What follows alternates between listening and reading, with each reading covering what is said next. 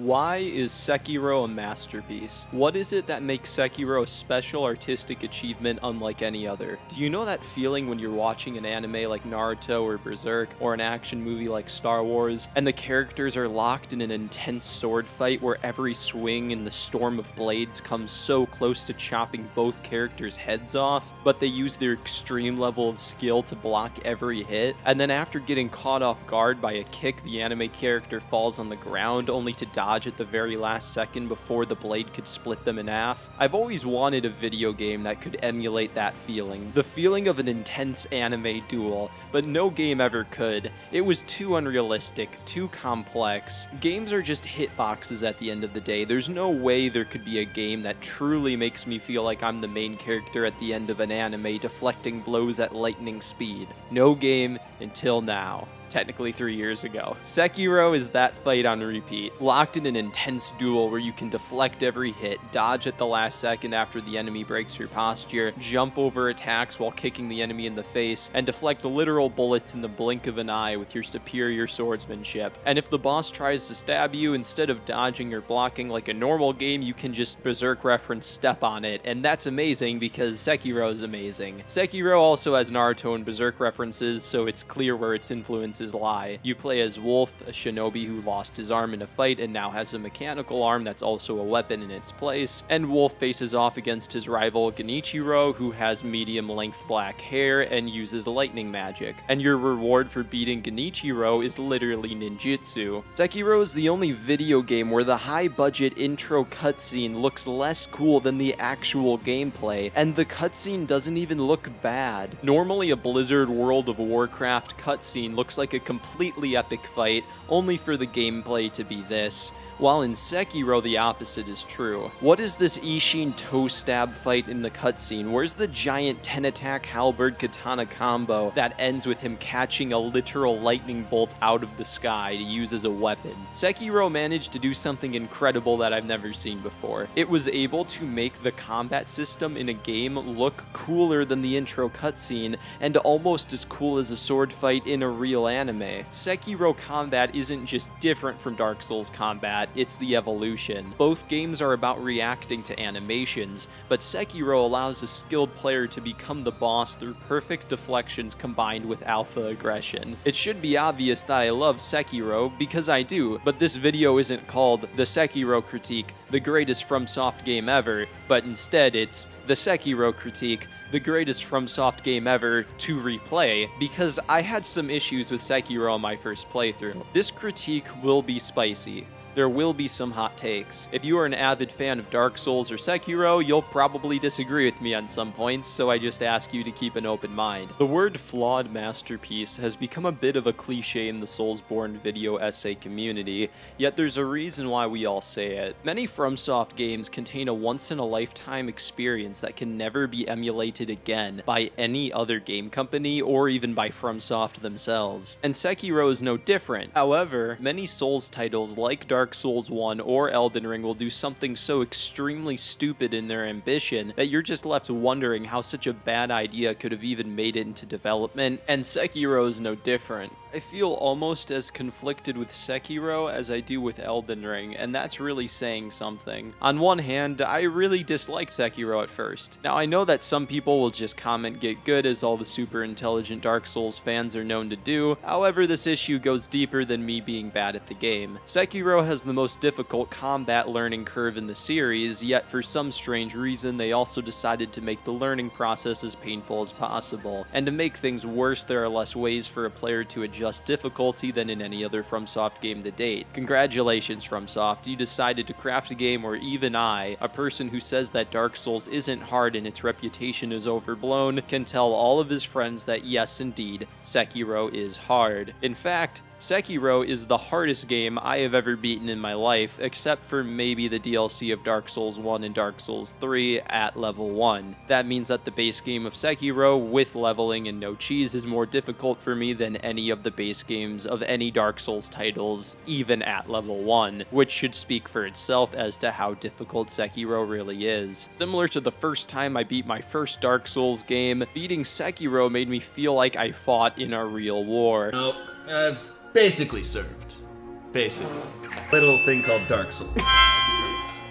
After you play, you come back different. The main flaw that makes Sekiro a flawed masterpiece is that the developers go so far in punishing a player while they're learning the mechanics that many will either give up or use items to make the encounter much easier, causing them to not be prepared for the later bosses where items don't help as much. However, if a player just saddles up for an overly punishing early game and learns the mechanics, they're rewarded with some of the coolest, most fun boss combat experiences of all time. Unfortunately, it doesn't start off that great, so let's begin this critique by talking about why the beginning of Sekiro is flawed by walking through the tutorial, which is actually pretty great. But before we dive into things, I should mention that in preparation for this critique, I have beaten Sekiro 4 times to get every ending and finished every boss gauntlet without any non-healing items or weapon prosthetics, both because I wanted to have an in-depth understanding of all of the boss mechanics, and because it was fun to master all of the boss fights. And when I say I beat all of the boss gauntlets without items, that includes the final boss gauntlet that forced me to beat every single boss in the entire game in a row first try, including the 1 vs 2 ape fight that is terrible, and every alternate hard mode version of every boss. I currently have almost 100 hours in Sekiro, and in addition to writing the script for an over 2-hour long video essay and doing all of the editing, I'm looking at hundreds upon hundreds of hours of work that went into making this video. So if you do like the video, please give it a like and subscribe, and if you want to see more content and help out the channel, I do have a Patreon and would really appreciate any support so that I can keep making more videos. Also, this should be pretty obvious already, but this critique has spoilers for Sekiro. However, there are no major endgame plot spoilers until this timestamp, so if you are alright with the early to mid-game areas being spoiled for you, then you can watch until then safely. And with that out of the way, let's start covering Sekiro. Sekiro starts off with our tragic hero, Wolf, succumbing to depression and rotting away in a dungeon because Sasuke stole his child. The child in question that Sasuke stole is the divine heir, who is an immortal child, and his blood is infused into Wolf's, causing him to rise from the dead like a regular Dark Souls protagonist. Wolf was tasked by his father to protect the kid, but Sasuke wants the secrets to immortality for his own, so he used his army to kidnap the child. For some reason, Wolf is the only guy who actually tries to help when his phone gets an Amber Alert telling him that a kid's gone missing, so after receiving an encouraging message from Emma, he decides to get up and do something about it. So Wolf leaves his dungeon, only to realize that there's a convenient path to sneak past all of the guards and re-kidnap the divine heir through a hole in the wall.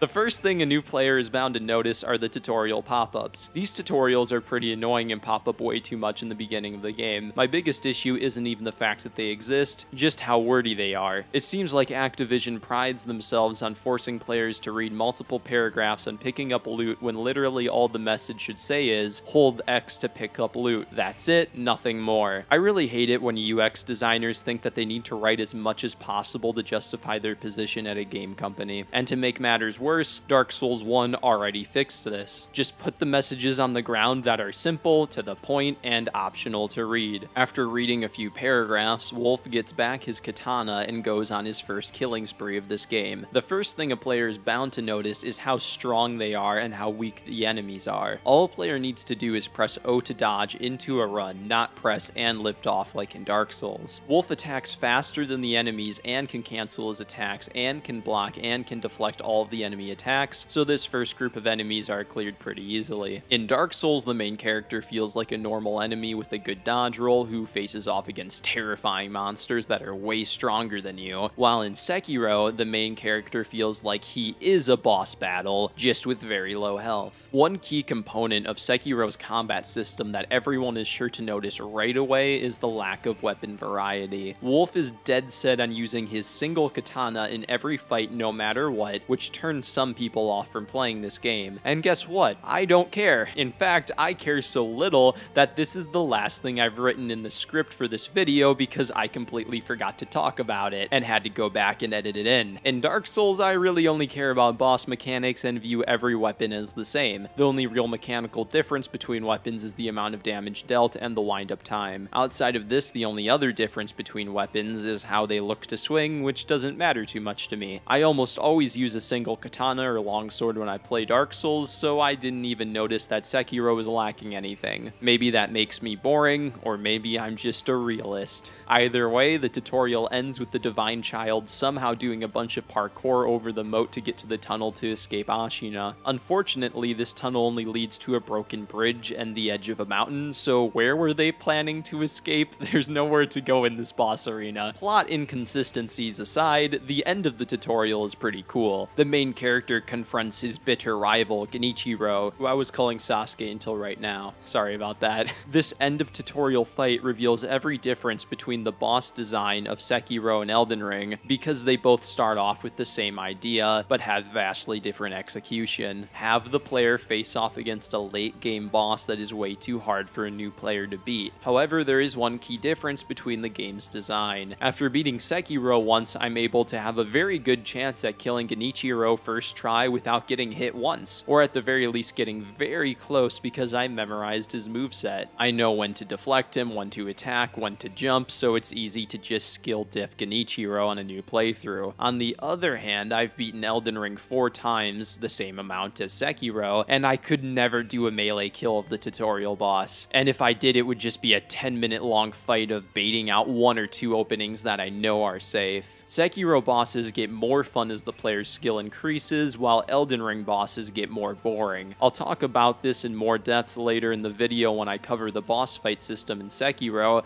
but for now I'll say this. The sword fight dual Sekiro bosses are some of the greatest bosses in video game history. Overall, this introduction to Sekiro is really great. Minus the tutorial pop-ups, I would say that this is my second favorite Fromsoft opening, second only to Dark Souls 1. The parkour is simple but kind of fun, killing regular enemies as Wolf is easy, and a fun way to introduce the new combat system, and the final fight with Genichiro in the Field of Flowers is an epic way to start off the game, even if I don't know where we were trying to escape to. After dying to Genichiro or beating him and then dying to a cutscene, the player wakes up in the hub world, the Dilapidated Temple. This hub is probably one of the worst ones in the series. While Dark Souls 1 or Dark Souls 3 or Elden Ring's hub worlds had NPCs coming and going that helped make the world feel more real, the Sekiro hub world always feels oddly empty. There's the sculptor who doesn't talk much unless you get him drunk, a training dummy guy, and Emma, who is one of the only women to be found in all of Japan, and she upgrades the amount of healing gourds a player can hold. There's just a whole lot less to the Dilapidated Temple than any other hub world in any of the Dark Souls games, which is a bit disappointing. I will give some brownie points to Sekiro's hub, since unlike Dark Souls 3, it at least connects to the real world. However, similar to Dark Souls 2, some of the ways it connects makes absolutely no sense, but we'll get to that later when I talk about Sekiro's world design. And maybe I'm just dumb, but I never found a way to get to the other side of this broken bridge in the hub. I was so certain that I would reach the other side of this bridge and realize that I was looking at the hub world, but this moment never came. I'm so surprised that I still think it's my fault, and that someone in the comments will prove me wrong and say that you can get to the other side. But as of right now, all I can see is more missed potential in the ways the hub could have felt like Dark Souls 1 and connected back into itself, but it didn't. Zipping through some easy to traverse level design leads us to the best part of Sekiro's early game, the samurai general fights. This mini-boss is a little work of genius. These generals are all basically just Genichiro if he was more of a pussy than he already is, which is great because inner Genichiro is one of the best fights in any video game ever, and this is an easy mode training dummy to teach the player Sekiro combat. It's so fun that not only do I not mind that this boss is copy and pasted throughout the world, but I also wish that I could refight him at any time at the bonfire so that I could have practiced Sekiro combat when I was worse at the game on my first playthrough. I would also like to be able to refight all of the mini-bosses at the bonfire too, but you can't have everything, right?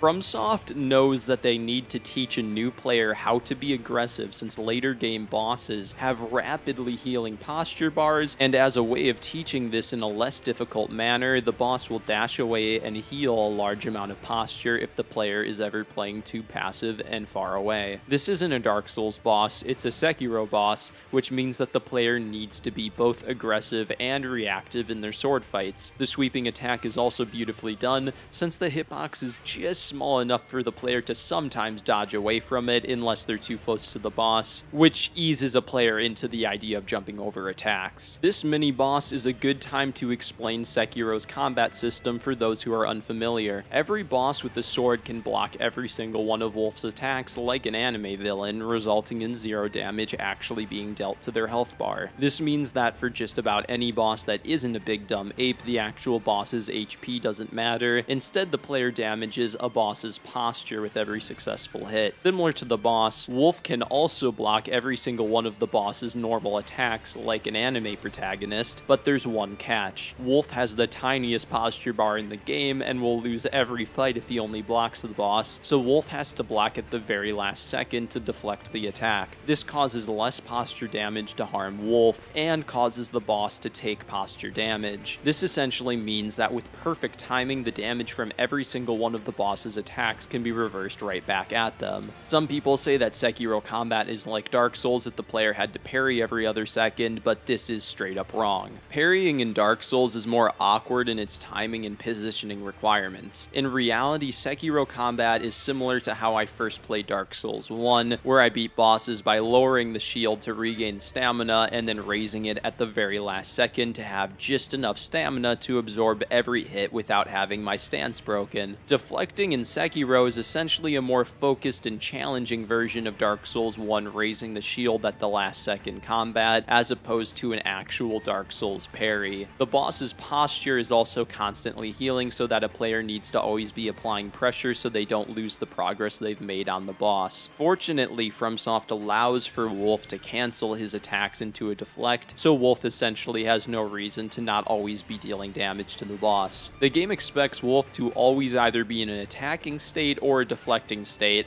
which means that every sword fight in Sekiro ends up being a beautiful dance of blades due to this system. Sekiro combat is amazing because if a player memorizes the boss's deflect patterns and special attacks and executes it all correctly, then not only does Wolf become stronger than the boss, Wolf becomes the boss. Wolf doesn't just beat a boss, he dominates them. Wolf gives the boss no room to breathe and reverses all sources of damage right back at them, and it feels amazing. Unfortunately, outside of the samurai generals, this amazing combat system is not at all the focus of the beginning of Sekiro, and I have no idea why. Instead, we have some mediocre stealth sections and bosses that encourage hit-and-run tactics like the next one, Chained Ogre. In Sekiro, the dodge is very hard to time, which makes sense as it incentivizes deflecting as a player's primary form of evading damage. But the Chained Ogre also has a hard to dodge grab attack, so good luck deflecting that. I will say that the Chained Ogre's grabs feel more fair than the teleporting air hitboxes seen in Dark Souls,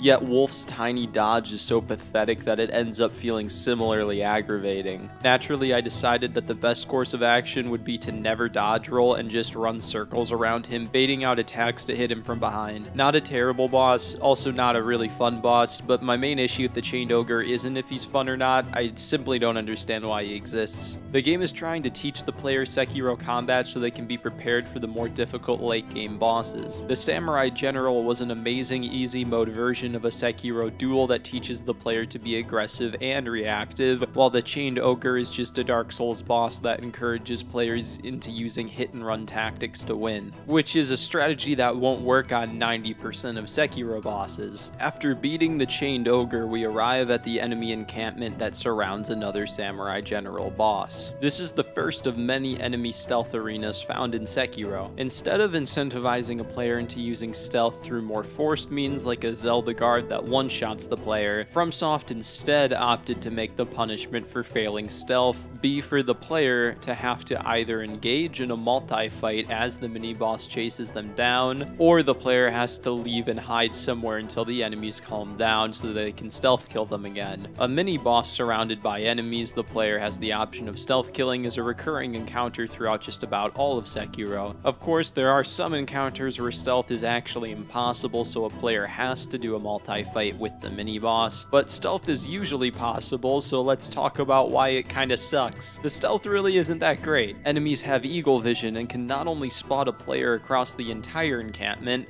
but they can also see a player on any elevation. It doesn't matter if I'm 10 feet above their heads. If the enemy is below me, for some reason they are always looking upwards to see me no matter what. I almost just wish that Sekiro enemies behaved like actual video game enemies that only look directly in front of them rather than a bunch of homeless people on a scavenger hunt for crack. I have a theory on why this is true. I think that originally Fromsoft set out to make a stealth system with a grapple hook more similar to the Batman Arkham game series, but then they realized that it was too easy for players to reliably clear all of the enemies without getting hit. So in order to ensure that their game remains hard, Fromsoft increased the vision of all enemies to see the player from both far away and from above the head to make it hard anyways. The result is that every stealth encounter either has 0 solutions, so a player has to do a multi-fight, or 1 solution, which is generally the only correct path a player can take to kill all of the enemies without getting seen. Spending time doing trial and error to find the one specific way the game requires of me to avoid all of the enemies with 20/20 vision isn't really that fun, and it gets even worse. For many of these stealth encounters, including the first one, the correct solution is to run past all of the enemies, look for an idol, and then kill them from behind. They require the player to run past all of the enemies to make the stealth winnable. It's just stupid. Of course, another way to win is to get caught, kill a few enemies, then run away or hide until the enemy AI gets confused and stops being aggroed. This is the most time-consuming and boring way to get through these stealth sections, not to mention it doesn't make any sense how the enemies keep dropping their aggro when they know I just killed one of their friends, but I guess realistic AI would make the stealth sections take longer, which would be terrible since it's already the punishment for death. What Fromsoft needed to do is add more mechanics to make stealth engaging. They could go the route of the Batman games and add vents, more ways to enter and escape an encounter, more ways to distract enemies, and maybe give the enemies better ranged attacks that can kill a caught player more quickly, so there's more of a punishment for getting caught. Outside of maybe a bit of dust and a grapple hook, Wolf is a pathetic shinobi, to the point that I was confused when other characters called me that. Listen guys, Wolf is not a ninja, he sucks at that crap.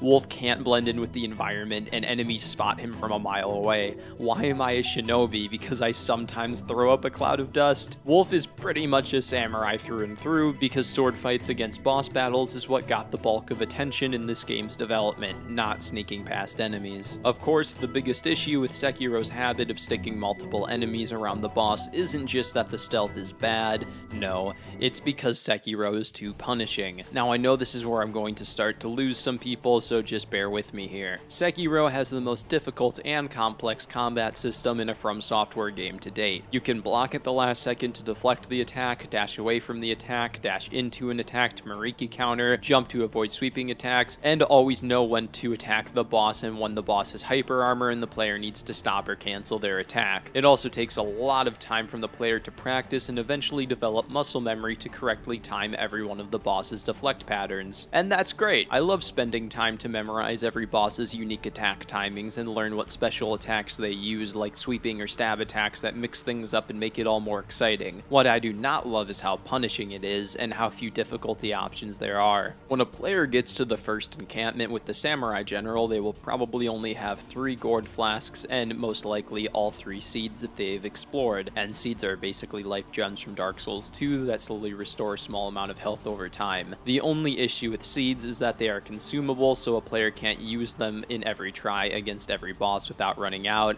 and you can only hold up to 3 at a time. So depending on if a player is deciding to risk using his pellets to beat a boss whose moveset they haven't memorized, a player has 3 renewable heals and 1 revival from death. And just to make things worse, Wolf dies in 2 to 3 hits from just about any boss. And just to make things worse, the bosses in Sekiro are more difficult to learn than any other Souls game. And just to make things worse again, a player has to do boring stealth that takes a lot of time to start fighting the boss again. And just to make things worse again, some of these encounters can't be solved with stealth, so a player genuinely has to do a multi-fight where if they take 1 hit of damage before fighting the boss, they may as well give up because they have so few heals. Sekiro is hard on top of punishing on top of hard on top of hard again? The point is that Sekiro is hard for the sake of being hard while also providing few ways for the player to adjust difficulty. Essentially, a player has 4 options. They can either A, get good no matter how long it takes and beat all of the smaller enemies without getting hit once to have a chance with the mini-boss, B, look up cheese strats against specific bosses using prosthetics and items to secure the win with less skill and less time invested. Or C, skip fighting the mini bosses until later, but they all drop prayer beads, which are the only item that increases player health, so that's not a good idea. And I don't like any of the options, so how about option D? Just introduce more ways for the player to adjust the difficulty. Now, there is one solution to adjusting the difficulty in the game already, and that is looking up on a guide where to go to get all of the gourd seeds as early as possible. I dislike this solution since that would make anyone's first playthrough less of a journey of discovery and more finding new areas through a Wikipedia, which is the least satisfying way to explore a video game. I also need to complain that 2 merchants in Ashina sell gourd seeds, the most important collectible item in the game, and it is located directly at the bottom of their shop. Why? Why is the game hiding the healing items from me so that I either need to look up on the internet how to get gourd seeds or have the intuition to check every single item from top to bottom from every single merchant in the hopes that maybe Fromsoft decided to have one of them sell a gourd seed? Do you know how Sekiro could have had adjustable healing without forcing players to either look up where gourd seeds are on the internet or have them just survive with very few heals? Joseph Anderson has been saying this since day one, and it's time Fromsoft listened. Bring back bonfire kindling. This is a mechanic found only in Dark Souls 1 that allows a player to consume a valuable resource to increase the amount of heals a player will have when they rest at that specific bonfire. Kindling was a very smart way that Dark Souls 1 introduced an easy mode option while still making it feel like it was part of the greater world, since the player loses their valuable humanity to access easy mode for a single area. There's a give and take to it. And if this was in Sekiro, if the player fast travels, the healing amount would be determined by the idol the player traveled to rather than where they last rested. I can't remember if Dark Souls 1 did this or not, but in a game that gives the player fast travel from the beginning, this is a must-have so that the player can't just fast travel to one fully kindled bonfire, rest, and then fast travel to a non-kindled bonfire with maximum heals. While I say that I want bonfire kindling back, I disagree with how many flasks they should give for each level of kindling. Dark Souls 1 was 5, 10, 15, 20, which never really gave me the amount I wanted for any boss. I always prefer to have 7 or 8 heals, and no one should ever really need 20, so I prefer if it went more like 4, 8, 12, 16, or something like that. And maybe all the late game sculptor statues would start with a single level of kindling to help the player in more difficult areas. Some people will say that there already is an easy mode in the form of weapon prosthetics and items and doing a stealth death blow to the mini boss to cut his health in half, but this introduces new problems. If a player doesn't start to learn the difficult combat mechanics on the easier mini bosses, then they won't be prepared for the much harder bosses later on. And trust me when I say that you must have precise execution of Sekiro's combat mechanics, because later on the bosses require perfection from the player. And from what I've seen, items don't seem to help too much for the final boss, so many people who didn't learn the mechanics might literally not be able to win as a result of how the developers allowed them to skip the learning process with items. In addition to this problem,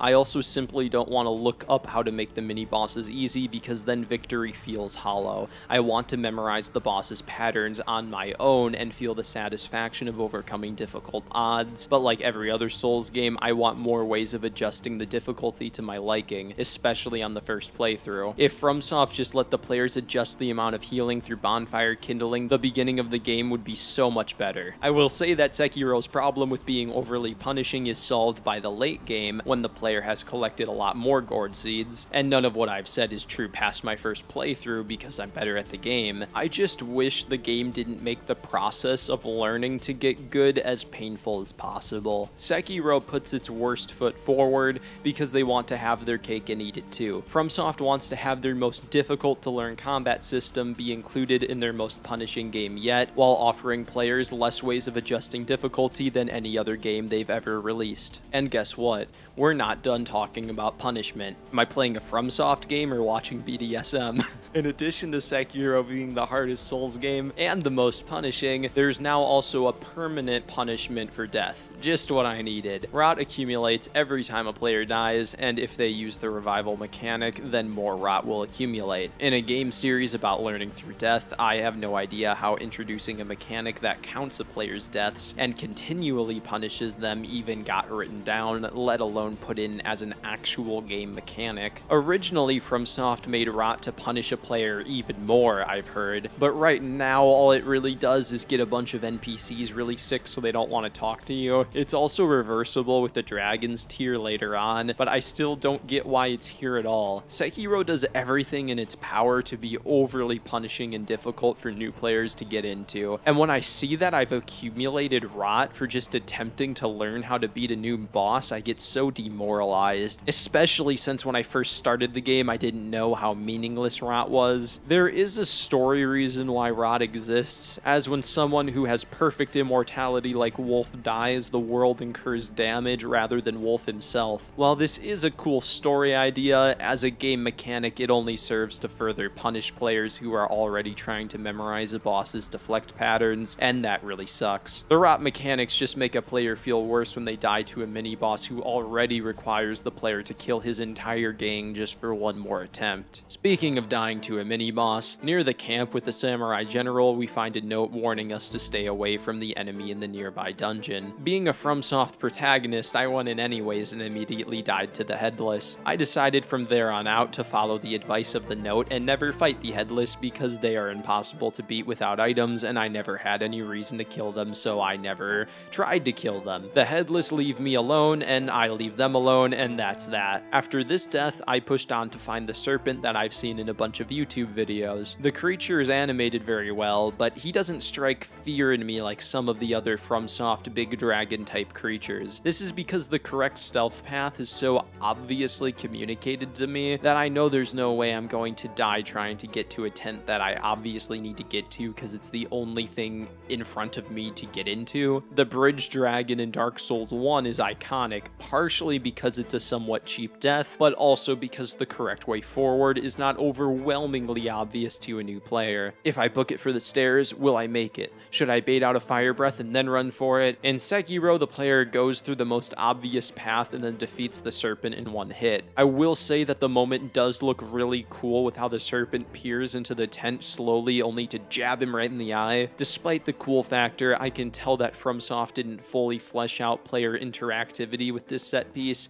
because after being stabbed, the serpent will be put in an infinite loop of pain. And for some reason, they even put down an item that would require a player to walk past the spasming serpent to get, which encourages the player to see how they didn't finish the game. After being stuck in a death loop animation, the serpent breaks out and chases the player whenever the player chooses to leave, and then it's over. Either way, surviving the first serpent attack leads us to the first real boss of Sekiro. Although Sekiro does have mini bosses surrounded by a bunch of extra enemies, all the major bosses usually have very little punishment for death, which is usually just a short boss run like in Dark Souls 3, and that's great because you're gonna die a lot. And the first boss is one of the easiest, yet I still died to him a bunch of times because I'm bad. I don't know how to pronounce his name, so we'll call him the horse boss. So the horse boss is an okay fight. They want to teach a new player how to deal with deflecting a boss with a lot of combos and delayed attacks without having to worry too much about the enemy's posture bar since it heals very slowly. At first, I kind of hated this boss since he wouldn't stop running away from me,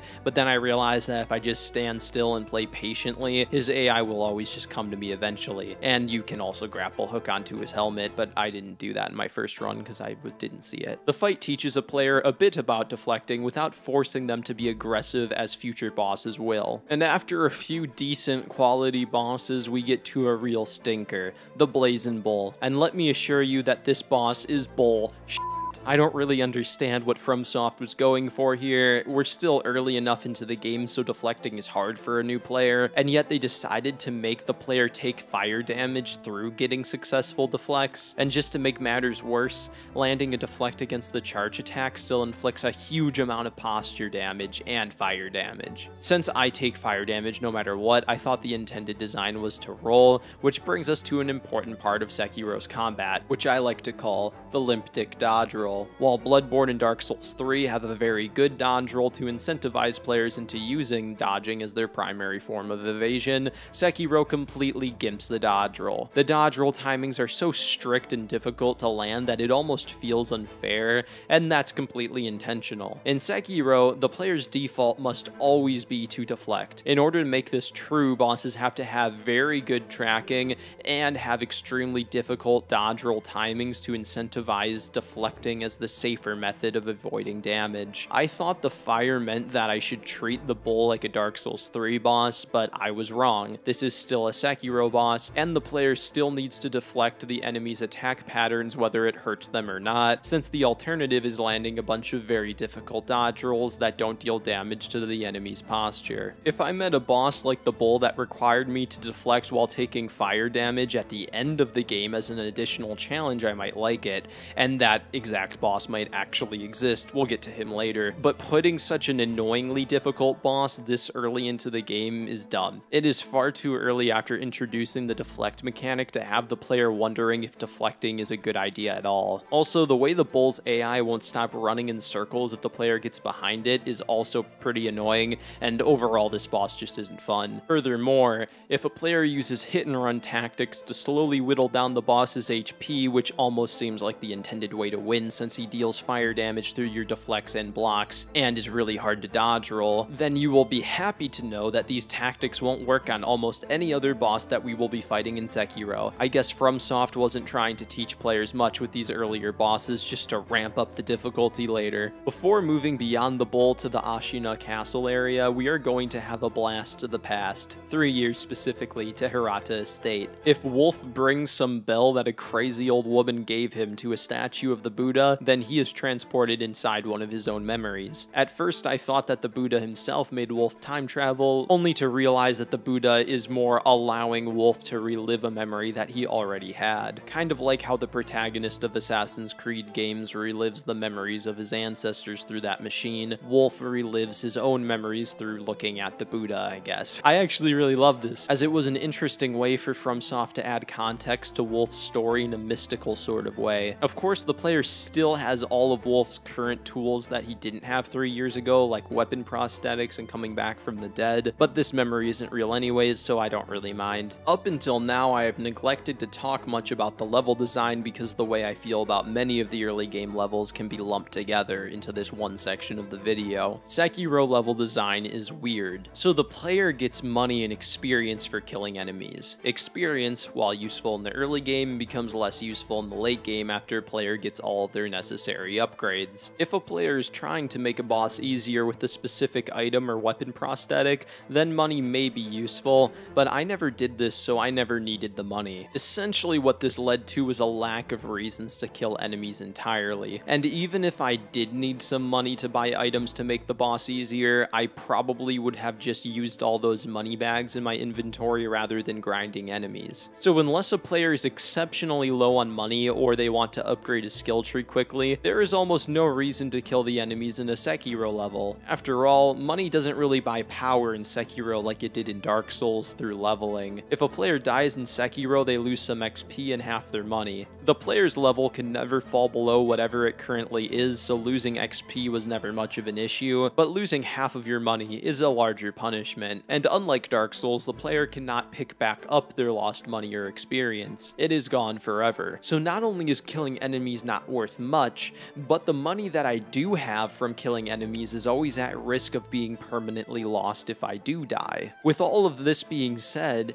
why would I even want to kill enemies in Sekiro? The benefits are small, and the punishment for dying to enemies negates the tiny benefit that experience and money give. Now I'm aware why Fromsoft did this. In Sekiro, the grapple hook combined with how close the checkpoints are makes it all too easy to get back to where I last died, and the revive mechanic plus stealth makes it pretty hard for the player to die unless they're stubborn like me and never retreat, so they decide to punish the player for dying twice without any way of getting back what they lost, because it's too easy to get back what you would lose if it was like Dark Souls. I think the intended design is for me to run past enemies while occasionally fighting them if I feel like it, and if an enemy kills me I should revive and retreat back to the nearest idle checkpoint to not lose any money. So essentially there's no threat in these levels. In addition to there being little incentive for a player to kill enemies in Sekiro, and a reason for a player to not kill enemies at the threat of losing money, I find no logical reason I should fight any enemies that aren't surrounding a mini-boss. Although I dislike having to kill a bunch of enemies as punishment for dying to the boss with very few heals, if Fromsoft took out this feature, there'd be no reason to fight a single enemy on repeat playthroughs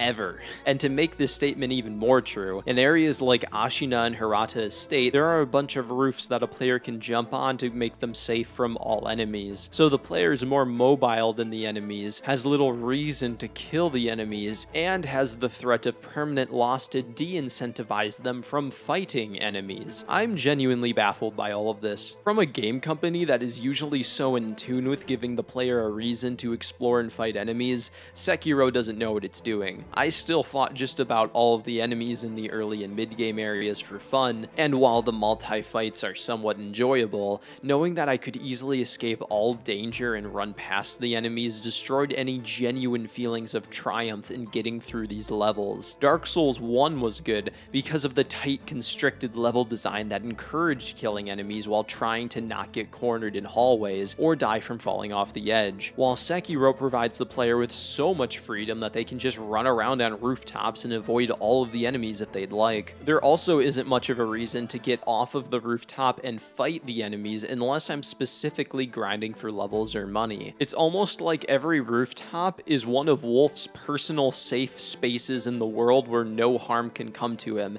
except for this one part of Ashina Castle where there's these crazy kamikaze guys that fly into Wolf at Mach speed. If Sekiro wanted to give the player more mobility options while making it hard, they needed to give the enemies mobility to match, like these crazy rooftop ninja, but usually the enemies don't do anything but yell from a distance as I run past. In addition to running past enemies being very easy in these early game areas, there is a checkpoint idol around every corner, so the game doesn't even pretend to have tense level design. Of course, the enemies are so easy to run past that I wouldn't think it would even matter if there were fewer idols, since it is too easy for Wolf to get away from danger either way. In Sekiro, the levels are pretty looking, somewhat fun to explore, and overall fairly non-offensive, but it never goes beyond this because Wolf is too mobile and there's no reason to kill the enemies even if he wasn't. Traversing through the estate leads us to the memory of the death of his own father, who is also named after an animal. Wolf's dad, Owl, dies in the burning estate that he swore to protect, so Wolf sets out to find and kill the one who betrayed him, only to realize at the end that it was none other than his longtime mentor, Lady Butterfly. This old woman taught Wolf the way of the blade, to now betray Ashina and take the divine heir's immortality for herself. Of course, Wolf wouldn't let her do this, so they must now fight to the death. And the fight is mostly fun. I enjoy the rhythm of this boss because she blocks with her feet by kicking the sword, and her gimmick of jumping on strings to launch different attacks at the player is pretty fun. The only real issue is that she leaves the fight in her second phase to summon a bunch of extra enemies that eventually disappear and turn into a big damage source, sort of incentivizing the player to not really fight any of them. This essentially means that every time Lady Butterfly does this, the player has to run in circles until the enemies go away. It's a boring gimmick, but I've learned from fighting Lady Butterfly in the Gauntlet that if I play very aggressive, she either rarely or never summons her illusion enemies, so it's not all that bad. And I think that the shuriken prosthetic can get her off her webs quicker, but the player can't really commit to the fun melee fight when there's a bunch of extra enemies around her to stagger chain Wolf to death, so prosthetics probably wouldn't do much to offset the annoying gimmick anyways. All in all, Lady Butterfly is the best boss we've covered so far by a lot. The first real duel of the game other than the samurai generals, and her posture heals at what feels like a fair speed for a boss this early in the game. After Wolf murders his former teacher twice, she dies for real, kinda like you, but as the estate is burning down, someone stabs Wolf in the back.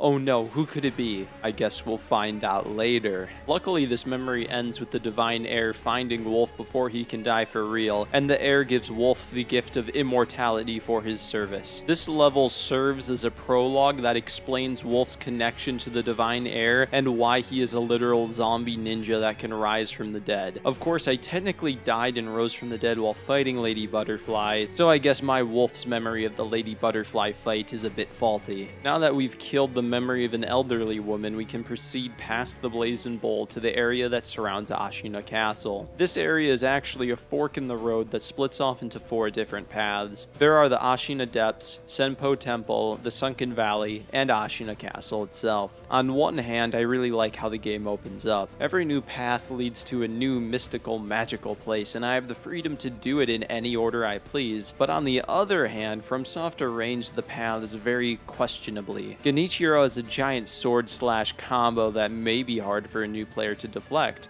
and the Wolverine mini-boss is a smart way to teach the player how to deal with a giant deflect combo, and it has no boss run at all. Unfortunately, in order to get to what might be the easiest path, Sunken Valley, a player must first realize that the path onto the castle isn't the door on the ground, then realize that they can reach a section of the castle roof if they hookshot to the highest point in the surrounding city and make the jump. After killing some rooftop soldiers, the player will probably find a window that enters them into the castle, get the idol, and then to fight the Wolverine boss, they have to promptly leave the castle and realize that there's a new city level area on the opposite side of the castle, and then finally explore it and find the path to the monkeys in the Sunken Valley. Okay, that's a lot to get to the best first path for a new player, and guess what? I didn't even realize I could get to the Ashina Castle roof, which leads to the third easiest boss. And guess what else? The first path I easily found from exploring the castle level led me back to the original tutorial level, and eventually the path that starts where we had the tutorial is actually the hardest path of them all. And it gets worse. Unlike Dark Souls, the enemies in the area do nothing to warn the player of the difficulty. The monks in Senpou Temple are much more difficult than the ghosts in the Hidden Forest,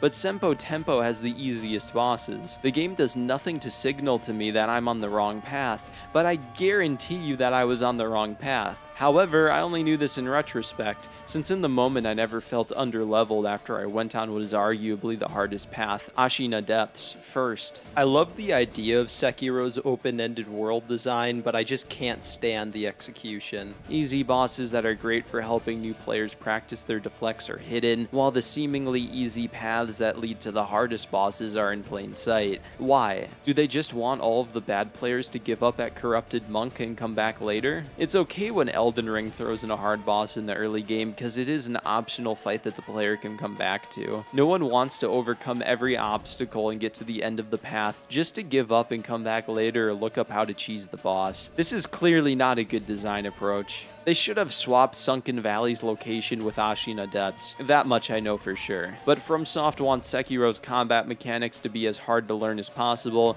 so they put the hardest route in plain sight, which a lot of players, myself included, went on first. Besides, who doesn't want to revisit the dungeon that the game starts in, right? Returning to our dungeon reveals to us a pretty annoying mini-boss who is hunting Wolf down, the kickboxing champion himself, Lone Shadow Long Swordsman. That's a name. This boss kinda sucks, and it has nothing to do with the boss mechanics themselves. The dungeon where we start the game in is way too small of an arena to fight a boss, and the Long Swordsman's kick combos quickly drain a player's posture even with perfect deflects. This means that a player needs to dash and run away from certain combos, but there's no room to do so. And then I'll run to a wall, the camera will get put into a weird position where I can't see anything, and then I die. This fight really did piss me off for all of the wrong reasons. The fight of running away from kicking attacks and deflecting sword attacks is a fun one, and I like this mini-boss when he appears later, outside of this arena, but he has no business being placed in such a small room. After killing the guy who was trying to kill us in our dungeon, we use our grapple hook that we didn't have in the tutorial to reach a ledge that leads to a whole new area. I do like that the game decides that the dungeon where we start is also one of the 4 paths towards new content. That was quite clever, Miyazaki, you beautiful bastard. This leads us to the Ashina Depths. I had a lot of trouble with the mini-bosses here specifically, partially because I was a few gourd seeds short, since even though this is one of the hardest paths, there just aren't any gourd seeds here, which did make the beginning of this extremely punishing game more punishing. I'd still prefer to be able to kindle the sculptor statues, but instead I opted to just endure it. Near the entrance to the Hidden Forest, there is an NPC who warns Wolf of the men further ahead that have betrayed the path of the Buddha, and then Wolf's reaction is so serious. One who opposes the Buddha? I found this so funny. Wolf is so shocked that anyone would consider abandoning the Buddha, but honestly, buddy, I don't know if you're the best example of Buddhism. We control Wolf as he goes from slaughtering an army in a village and really anyone who stands in his way. I thought the Buddha was about inner enlightenment and peace. Wolf, you literally murder as easily as you breathe. The whole game game has been a bloodbath. I don't think the Buddha would approve very much of your actions. Maybe it has less to do with the Buddha himself and more to do with how those who abandon the Buddha, as we'll see later, lust after immortality,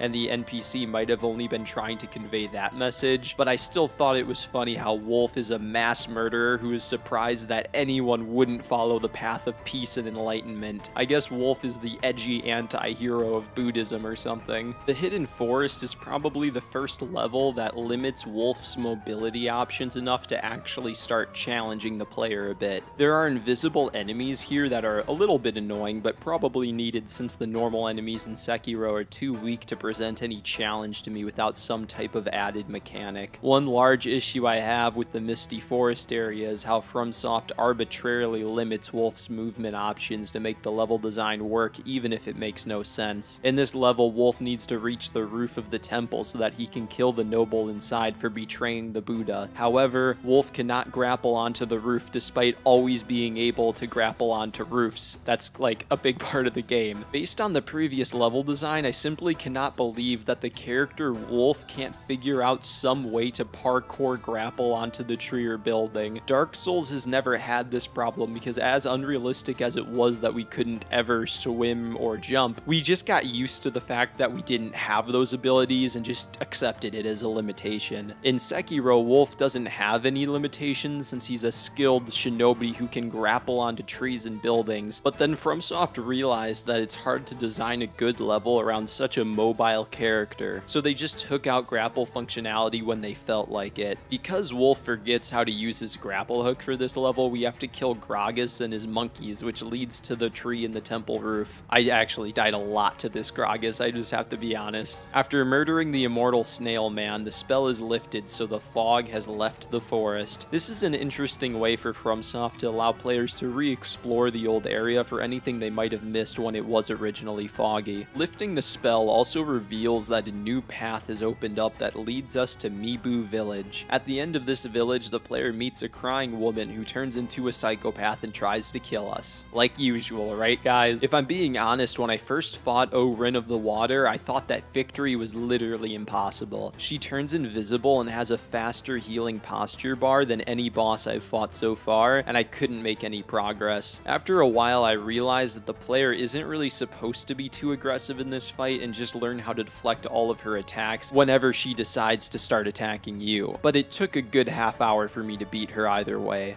I felt very accomplished after overcoming this challenge, and I was a fool to think that way, for something far worse lie ahead. I think that every Sekiro player knows exactly what I'm talking about. That moment, that wall when you finally say, oh shit, this is impossible. I can't win. Dark Souls has this wall for many players who get stuck, but in Sekiro it's a whole lot worse. Not only can I not win, I can't even get lucky. The boss's posture literally heals every second of the fight. In Dark Souls, I could always survive for just long enough while chipping away at the boss's health pool slowly to pull a victory out of my ass. But in Sekiro, that just doesn't cut it. A player needs perfection. Perfect deflex, perfect positioning, perfect attack windows, and perfect responses to sweeping and stab attacks for very long stretches of time without making any mistakes at all. Welcome to the Corrupted Monk. This boss taught me what Sekiro is, and that's bullshit. Perfection.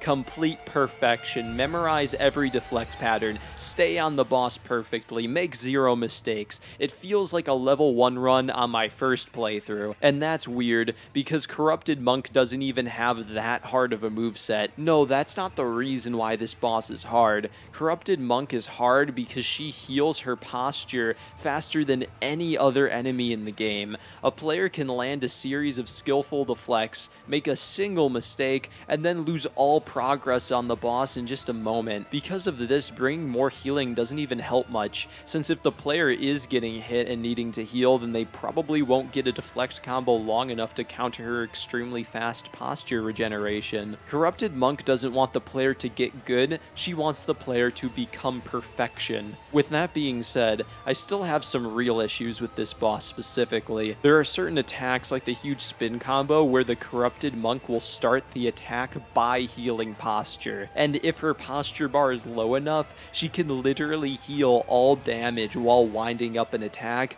and there's genuinely nothing a player can do. Also, if she dashes away, she will heal all of her posture in a second, so the player has to run after her and immediately attack to stop her posture from healing. The problem is that once the player arrives to the Corrupted Monk, she can already be winding up an attack with hyper armor, and the player cannot cancel a running attack. So either A, the player sprints after the boss with a running attack so that she can't heal her posture damage, but then the player risks taking damage, or B, the player doesn't attack right away and just watches the Corrupted Monk heal at the speed of light, especially in the beginning of the fight. Every other boss in the game is well balanced around Wolf never really needing to do a running dash, so I believe the correct solution here would either be for Corrupted Monk to start recovering posture later after dashing away, or for her to never do a hyper armor attack after dashing away so the player could always land the running attack. The good news is that Sekiro bosses heal posture slower the closer their posture gets to breaking, but getting to that point can be extraordinarily difficult. In order to beat Corrupted Monk, a player just has to accept that she can heal to full whenever she likes it,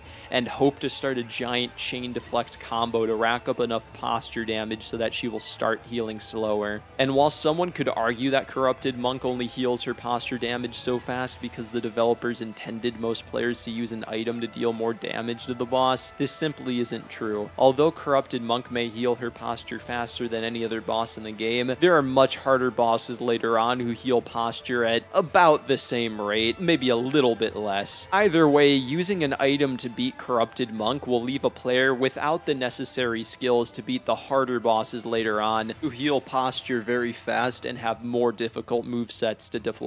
And so I just grinded. It took over 4 hours to perfect every bit of the Corrupted Monk's moveset and come out on top. 4 hours of intense Sekiro, getting good. No, 4 hours of intense Sekiro, becoming perfection. But then something strange happened in New Game Plus. I beat Corrupted Monk in 2 tries, and then it took a little under half an hour to get hitless on Corrupted Monk afterwards. This would never happen in Dark Souls. If I was hard stuck on a Dark Souls boss for 4 hours to edge out a single victory, I wouldn't be able to get hitless in 25 minutes in New Game Plus. The issue with Sekiro should be beyond evident by this event. The game requires a player to learn just about 100% of a boss moveset, and to almost never miss a deflect to be able to win, which just wasn't true in Dark Souls, and I have to wonder if that's for the worse. In Dark Souls, I never really know how to dodge and respond to 100% of a boss's moveset without taking any damage, since the game doesn't require that of me. That's actually one of the primary reasons why I do level 1 runs in the first place, to more fully learn and appreciate every boss's moveset by memorizing how to avoid every attack. Sekiro requires the perfection of a level 1 run on a player's first playthrough, if they aren't using any items on the bosses, which is an extremely brutal level of difficulty. So Sekiro is a game that's brutally difficult unless the player employs some cheese to eliminate the difficulty. Where have I heard this before? Back in my Elden Ring critique, I stated that none of the Dark Souls games except the remaster of Dark Souls 2 were overly difficult, and that the reputation was unearned. The way I see it, Miyazaki created a new genre of reactive-based enemy-oriented combat. The player is weak, and the enemies are godlike with their combo chains and damage, so a player needs to stop attacking every 2 seconds like other games, memorize when to dodge, where to run, when to attack, and then they will be victorious. You just need some patience. But then Fromsoft ran into a problem. Unfortunately, after the release of Dark Souls 3, too many players like me figured it out. We understood that Dark Souls wasn't hard, and that it's just a moderately difficult game that can be beaten with some patience and memorization. This posed a problem to From. How can we give the player the feeling of overcoming impossible odds if they've mastered the simple combat system of roll, attack, and some positioning? Elden Ring's answer was to make the bosses deal a ridiculous amount of damage and never stop attacking. Sekiro's answer is to make the most mechanically complex bosses in any FromSoft FromSoft game while providing the players with the smallest health pool, fewest heals, and the fewest ways to adjust difficulty, and you need to be perfect with your deflects to win. Sekiro is by far the hardest game I've ever played, and I'd say this critique could have been called Sekiro hard is the new normal, which is what I called the Elden Ring critique. The normal, I want to beat the boss's melee with few items mindset in Sekiro is hard mode, and usually prosthetics don't help much unless they borderline cheese the fight and enter the game into easy mode. Now, some people may hear that Sekiro requires a player to memorize and execute 100% of a boss's mechanics perfectly and think that's how it should be.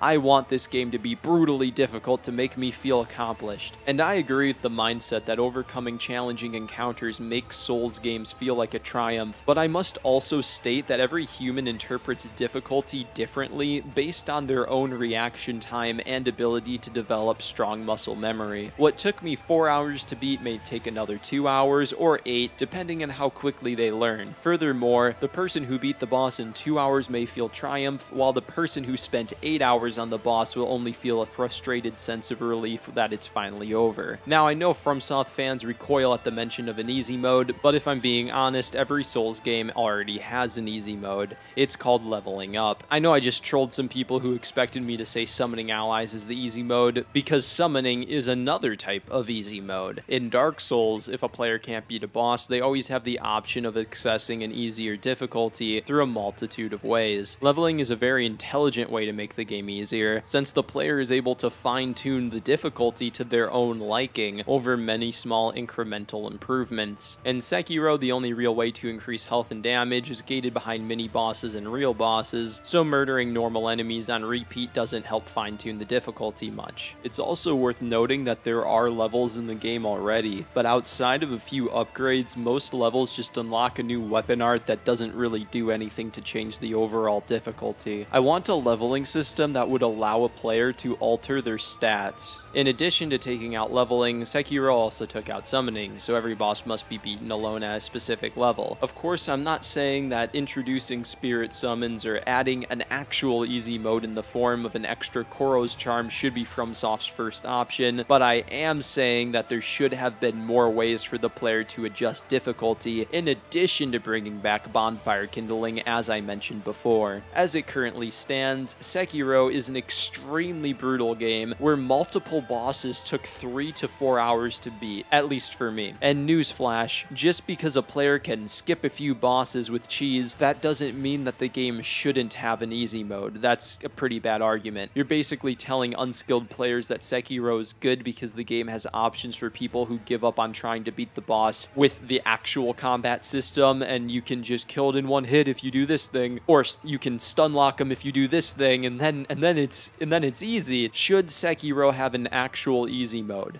Probably not. But should it have some sort of leveling that adjusts player health and damage that both encourages players to kill all the enemies in the level and helps them adjust difficulty?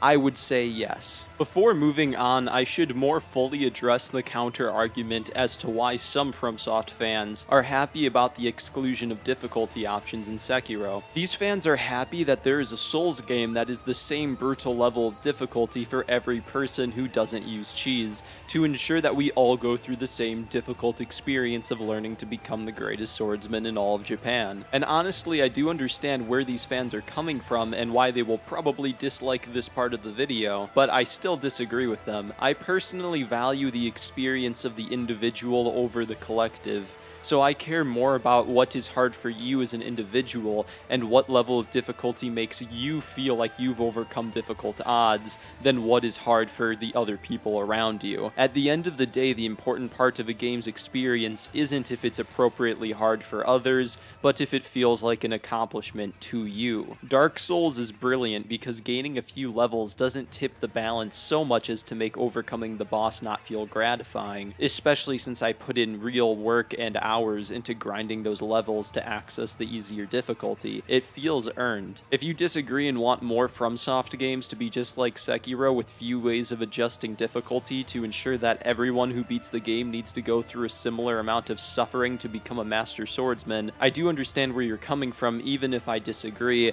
but I must also question why Fromsoft fans are still okay with all of the boss cheese for unskilled players. Seems like a bit of a contradiction. Either way, after training in the ways of the blade with the corrupted monk for 4 hours to finally perfect Sekiro's combat system, I set out on a spiritual journey to become one with the Buddha at Senpou Temple, but all of the Buddhists wanted to kill me, so I just went on another killing spree, and to my surprise, slaughtering Buddhist monks was my favorite part of the non-boss enemy design in this game. The enemies in the beginning of Sekiro are too easy to kill, while the enemies later on that we will see are too ridiculously strong. These Buddhist monks are just right. They have enough in their kit to mix things up and catch me off guard with a punch-kick combo that are hard to dodge and drain a player's posture quickly, but their posture is still low enough to feel fair. It wasn't until the final area in Senpou Temple where it got a bit too ridiculous, when Fromsoft throws multiple of these straw hat enemies at the player at one time, despite each of them having mini-boss level posture bars. And it seems pretty difficult to stealth kill them since they stand right next to each other. Luckily, Sekiro is the easiest Souls game to run past all of the enemies, so even if the game ever feels unfair, there's always an easy way out. Outside of some enemy spam near the end, Senpou Temple might be my favorite level in the game. It has an absolutely gorgeous autumn view with a wonderful color palette for all of the tree leaves, and there is the only non-speed running parkour jump in the entire game that takes some skill to land. I view Sekiro as an amusement park, where every boss battle is a main attraction and every level is just me walking through the park. Do I ever feel threatened? No. If I do feel threatened, can I just skip the annoying enemies and run to the next ride? Yes. Since there's so little reason to kill the enemies in Sekiro, I only ever do it for my own amusement, making all of the killing sprees that much more evil. I guess I'm really not a Buddhist, but it also means that the levels always feel harmless and demand little. Traversing the easy levels in Sekiro is the exact opposite to the feeling of overcoming the bosses in Sekiro, which are some of the hardest Fromsoft has ever crafted. Senpou Temple is my favorite level because it looks pretty and killing the enemies is moderately fun. However, even the best level design in Sekiro pales in comparison to the level design of Dark Souls 1 or 3. The levels aren't an engaging and difficult experience to figure out and overcome, more just a walk in the park, and I don't hate a walk in the park, it's fun. I also don't love taking a walk in the park. I love the feeling of being lost in Dark Souls 1 at low health after I've run out of Estus flasks to rejoice in the pure bliss at the sight of a bonfire. I do not love Senpou Temple, but I do like it, and although it might be my favorite level to traverse, boss-wise, Senpou Temple is the weakest of all the paths in Sekiro. To be fair, that doesn't mean that the bosses are bad, because Sekiro doesn't really have bad bosses, except for the Blazing Bull. It really just means that there wasn't a boss on this path that I really loved to master like the other ones. The first major boss is probably the funniest in the game, though. The Armored Knight. This is a Dark Souls character on a quest for immortality to save his brother Robert, I think, and his European armor is impregnable to Wolf's katana. Because of this, death blows don't do any damage to the knight. The way a real-life samurai would handle this situation is by getting a blunt weapon that could damage someone through their armor, but Wolf is unable to pick up weapons because it's a video game, so I guess that won't work. The goal of this fight is for the player to realize that the boss destroys the walls of the arena as they fight, and then get a death blow close to the edge to push him over. After doing this, we get a satisfying "Robert!" scream as the white man falls to his death. Showed up in the wrong neighborhood, punk. At this one part of Senpou Temple, we find a demon bell which offers the player a hard mode, and I will say that it's funny how Sekiro has 2 hard modes and 0 easy modes. Kind of a developer troll for anyone who wants the hardest Fromsoft game to be any easier. Right next to the bell is a wall the player can flip over to reveal a tunnel. This tunnel has a headless in it that I ran past like all of the other headless to reveal a new snowy location. I originally thought that this tunnel led to a higher elevated snow snowy mountain on the other side. I grappled into this new level and was surprised to find the easy early game enemies this far into Sekiro, and then I realized, oh crap, this is the beginning of the game, and I just passed the first Headless that I saw over 10 hours ago. One thing I love about Sekiro is how the seasons change. While the player undergoes a spiritual journey of murdering ex-Buddhists in Senpou Temple, Ashina transitions from fall to winter. I thought the way this shortcut tricked me into thinking I was in a new area because of how the seasons changed was incredible world design. That was until I realized it didn't make any sense. The world design of Sekiro wants to be Dark Souls 1, but it's really just Dark Souls 2 all over again. So I'm in a mountain in the middle of Senpou Temple, and I just came from over there. So how in God's name did I wind up in Ashina outskirts? Magic? And then this got me thinking. The whole world of Sekiro feels like Dark Souls 2. We arrive at Ashina Castle to split off into 4 paths. Each path has a player traverse a dungeon for a bit until they wind up in an extremely different location that doesn't entirely make logistical sense.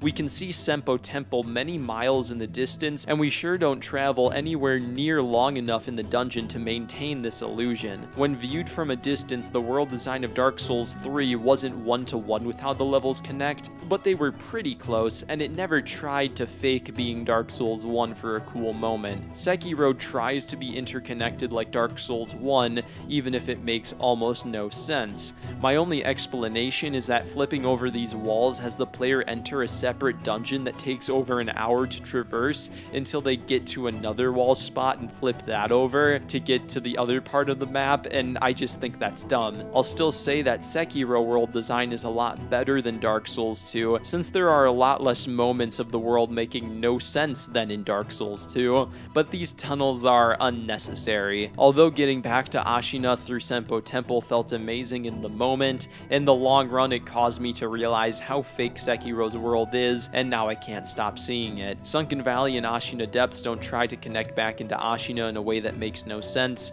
so their placement in the world feels more believable. After arriving in the main hall of Senpou Temple, I talked to the leader of the Immortal Snailmen only to realize that I couldn't finish the area. This is because I had assumed that the way into Ashina Castle was unavailable to me until I finished some other piece of content. This is the only time in all of Sekiro that I had to use the internet to progress, which is unlucky, but I had no idea what to do. So instead of going to Ashina Castle, I went on a giant adventure in the Ashina Depths and Senpou Temple to prepare for the battle ahead, to prepare for the moment where I could reclaim what I had lost, and re-kidnap my child from Sasuke's evil clutches. After being assaulted by the kamikaze roof divers, we sneak into the window where they can't find us, and we are now on the inside of Ashina Castle. At the very tippy top of Ashina Castle awaits Wolf's grand reunion with the man who cut off his hand and the boy he swore to protect. We've traveled far and wide. We've perfected our sword fighting skills by defeating the corrupted monk,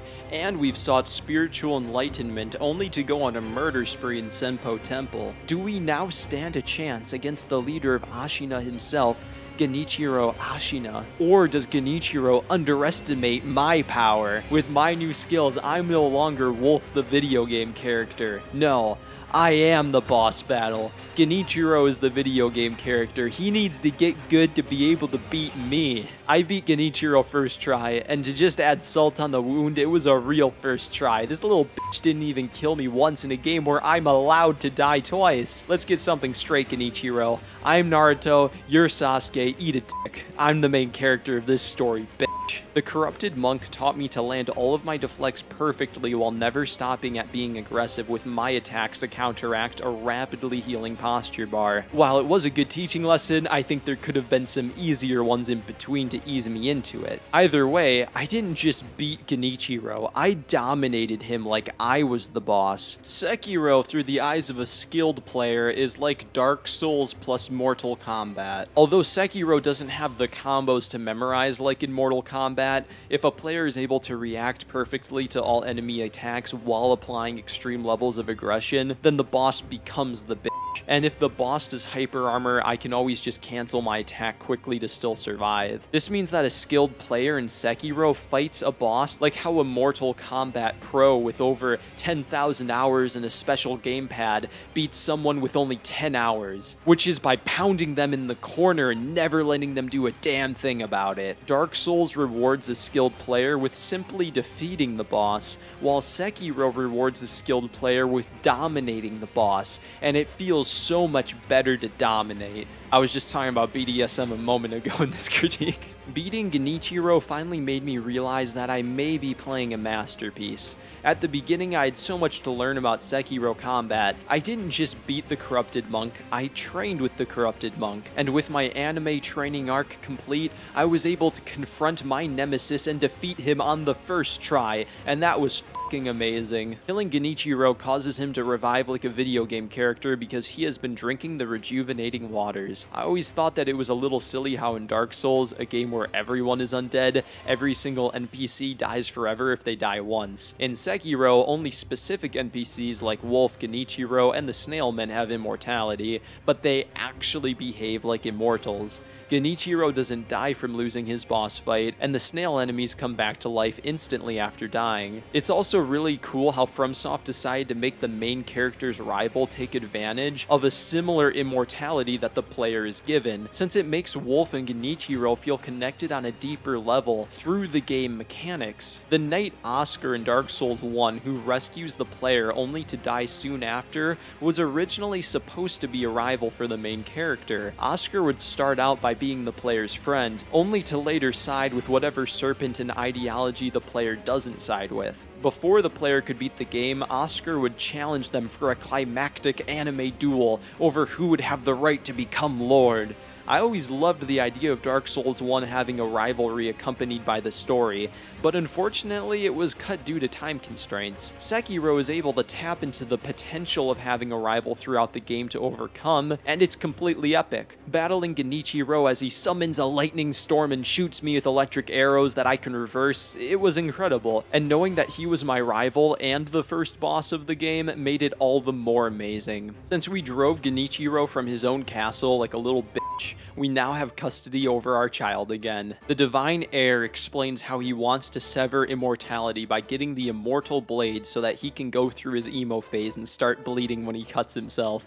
And Wolf also has to collect ingredients to make an incense so strong that it would open the gates to heaven itself, or the Divine Realm actually. Essentially, we have to go on another collect X to get Y plot that requires the player to complete the 3 paths connecting to Ashina Castle to continue. And that's exactly what we'll do. On a side note, there's another tunnel in Ashina Castle that connects to the Dilapidated Temple. Similar to the last tunnel in Senpou Temple, it felt cool until I realized that it didn't make any damn sense, and then it felt cheap. If Ashina Castle was somehow right next to the Dilapidated Temple without me realizing it, it would have been as incredible as the Gargoyle elevator shortcut. But Ashina Castle is nowhere near the hub world, so it's just stupid. Before we return to Senpou Temple, I need to mention my favorite Fromsoft character, Isshin Ashina. We first meet him after the horse boss in disguise as Tengu, and I had no idea that they were the same person until my second playthrough. I just thought, I must have missed some event to finish Tengu's storyline, until I realized, wait, if I never saw Tengu and Isshin in the same room at the same time, they must be the same person! When we first meet Isshin in disguise, he is murdering Central Forces samurai sent to Ashina. After pretending to not know who Wolf is, Isshin dubs our crippled protagonist as Sekiro, the one-armed wolf. Isshin knows that his grandson Genichiro has beef with Wolf, but he is too lighthearted to really care. After defeating Genichiro, we get to talk to Isshin again in his tower in Ashina Castle. The game allows players to offer different kinds of alcohol to NPCs to hear additional dialogue, which brought out a lot of interesting conversations with Isshin. We learn how he led the revolution against the invaders and restored the Ashina clan back to its former glory. He's a revolutionary. I love Isshin so much because he understands that he is just a leaf being blown around by the karmic winds of greater forces that surround him, but he still devotes his entire life to being the strongest leaf possible, no matter the odds. When Isshin loses, he doesn't feel hatred because he he knows that he put his everything into the competition. Isshin is basically like a wiser, more realistic version of Goku, and I love that. Isshin will still break bread with Wolf, even if he's his enemy, because Isshin is more concerned with our strength and integrity as an individual than our side in the war. Unless we make a very evil choice later on, then Isshin loses the lighthearted attitude, since he has a karmic duty as a good person to do everything in his power to not allow a specific evil to manifest in the world, because Isshin's a good guy. Isshin does more cool stuff later to cement his place as my favorite Fromsoft character, but I thought I'd mention now just how much I enjoy these first interactions with him right here. Now that I'm done simping for Isshin, we can finally finish what we started in Senpou Temple. The main hall allows us to interact with the altar in front of the Buddha, only for Wolf to be transported into the Halls of Illusion. Here, Wolf has to play hide and seek with 4 monkeys while other monkeys assault him. It's kind of a cool concept, yet always a bit annoying in execution. I'm not even comfortable calling this a gimmick boss, since it isn't even a boss, more just a hide and seek challenge room. I don't really have a huge opinion of this challenge, other than that it was a somewhat fun and quirky idea on my first playthrough and a bit annoying on subsequent playthroughs. And while it is true that the invisible monkey spawns behind Wolf, which helps me beat the boss quicker on repeat playthroughs, I always just mess up while trying to kill the other 3 monkeys and have to run around in circles for like an extra few minutes. Maybe I'm just bad at the challenge, but I never really seem to get it and kill all 4 monkeys easily. If there were a lot of bosses like this, I'd probably be upset, but I'm alright if FromSoft throws in a creative gimmick boss at me every once in a while. As a reward for murdering 4 monkeys, Wolf is teleported to the room right next to the main hall. That means I did a ritual, was teleported into another dimension where I went on a monkey killing spree, just to be teleported back 20 feet from where it all started. Too bad Wolf can't use his arsenal of prosthetic fire weapons to burn down a wooden door that reads, "Does not open from this side." In this pretty side room, we find the divine child of rejuvenation. Unlike the other ex-Buddhists who betrayed the Buddha to live forever as immortal snail men, this child has managed to become immortal without looking completely ugly, kind of like our child. She gives Wolf the immortal blade after telling him not to take it out since he'll die, to which Wolf replies, "Bitch, I'm the main character of this video game," and then he rises from the dead immediately after dying, as we all know he can and has done many times already. There is only one path left before the ritual can be completed, the Sunken Valley. This area begins with Wolf having to run across a narrow bridge as an army of sharpshooters try to kill him, only for Wolf to climb up the gun fort and take his revenge. Surviving the gun fort leads us to the Wolverine mini-boss. As I mentioned before, this boss would be a great way to teach a player how to deflect long combos if it wasn't hidden away behind Ashina Castle. After we swing around the monkey level, FromSoft made sure to reach their poison swamp quota here, for not much reason, because there isn't that much to do here. The only thing I found of note was the second encounter with the serpent, which I enjoyed a bit more than the first one. It begins with Wolf traversing around the serpent's backside as enemies inside the walls reach out to try to kill him. Eventually we sneak around only to find that the only way forward is for us to grapple directly in front of the giant snake. Then a player has to use ninjutsu on a monkey so that he can distract the serpent after you grapple up, die, and revive. This is a fun way to use a player's ninjutsu ability in combination with the revival mechanic to get past the challenge. Escaping the serpent's clutches leads us back to the Ashina Depths, where we fought the Snake Eyes previously. Unlike Dark Souls 1, I have no idea if this is a cool world design moment because the paths are so separated I can't begin to imagine if this actually makes any sense. At least it's better than the teleporting tunnel passages though. The only thing left to do on this path is to finish it with a pretty fun fight. I'm certain that many players, myself included, got that, "Oh shit, it's a Dark Souls 1 boss with Sekiro combos, therefore I'm feeling from this ape." And unlike the earlier Dark Souls and Sekiro bosses like Chained Ogre or the Blazing Bull, whose existence felt unnecessary, I completely understand why the Guardian Ape was created. This boss looks like Dark Souls and Sekiro because he is Dark Souls plus Sekiro. The player needs to deflect a lot of attacks, but if they deflect too many attacks, their posture will probably break. This causes the player to position themselves to be able to avoid the boss's attacks without deflecting, where they can still deal some damage. The boss dies with one of the coolest death blows yet when Wolf uses the ape's sword necklace to cut off its own head. And in the greatest FromSoft troll yet, we see a victory screen only for the ape to pick up the sword that chopped its own own head off for phase 2, and I thought that was pretty epic. This phase introduces some very delayed and awkward looking attacks, which makes a lot of sense since the ape can't see anything. And to make phase 2 a bit easier, the ape will do a big vertical attack that the player can deflect to cause the headless ape to fall over for big damage. Although I really like this boss, there is one issue I have with it and another big boss fight that we'll examine later. The problem being that they don't reward or require the player to be aggressive like in sword duels. The player can pretty reliably just drain the ape's actual health pool rather than going for a posture break kill, and playing aggressive is punished since the ape has hyper armor for almost every attack. This means that I can't dominate the ape like I could with Genichiro if I responded to all of his attacks correctly. I'm not going to say that this design is bad. In fact, I think it provides an interesting challenge that is fun and feels different from the rest of the game. I will say, however, that the Dark Souls and Sekiro bosses aren't nearly as replayable as the actual sword duels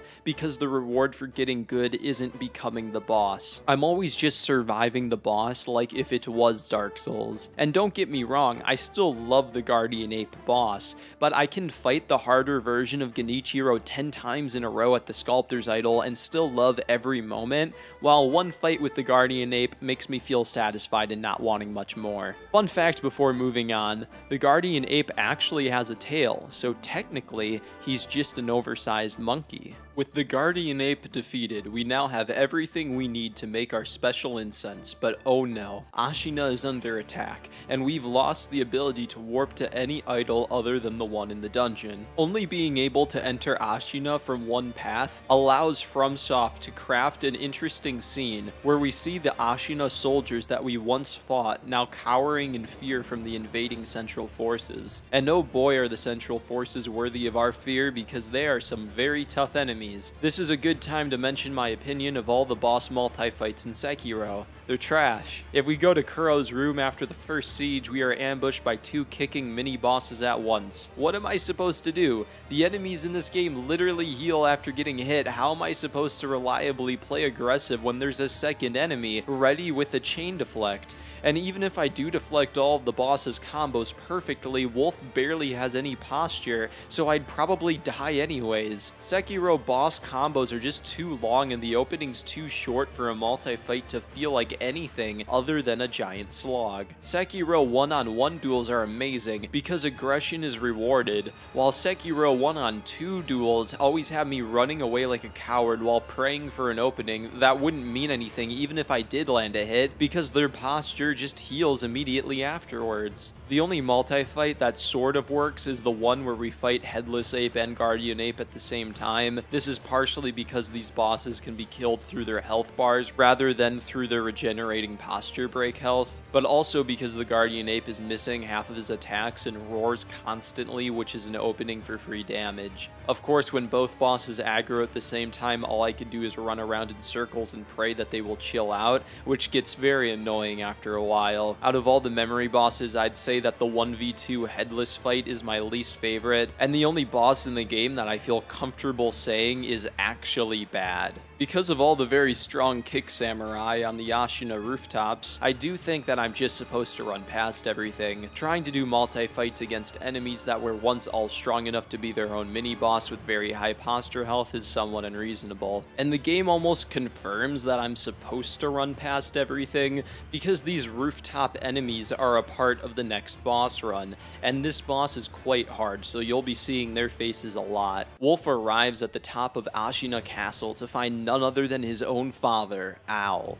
This conniving man was behind the attack on Hirata Estate, where he faked his own death, even in our memories somehow, stabbed Wolf in the back, and is now betraying Ashina with the hopes of obtaining immortality for himself by taking our child. Owl gives Wolf the choice to either obey the Iron Code and help him obtain immortality, or a fight to the death. The one thing he forgot: I can't die because I'm the main character in a Fromsoft game, so naturally I choose violence. Narratively, this fight is a complete plot twist, not because Wolf's father betrayed him, but because the man Wolf idolized as one of the greatest warriors of all time is a dirty casual who uses items, similar to how Scout saw Atticus as a pillar of moral virtues as a child, only to realize that her father was actually racist the whole time. In the sequel of To Kill a Mockingbird, Wolf Wolf grew up thinking that his dad was good at Sekiro, only to realize that he's a dirty casual who tries to poison the boss and uses ranged attacks.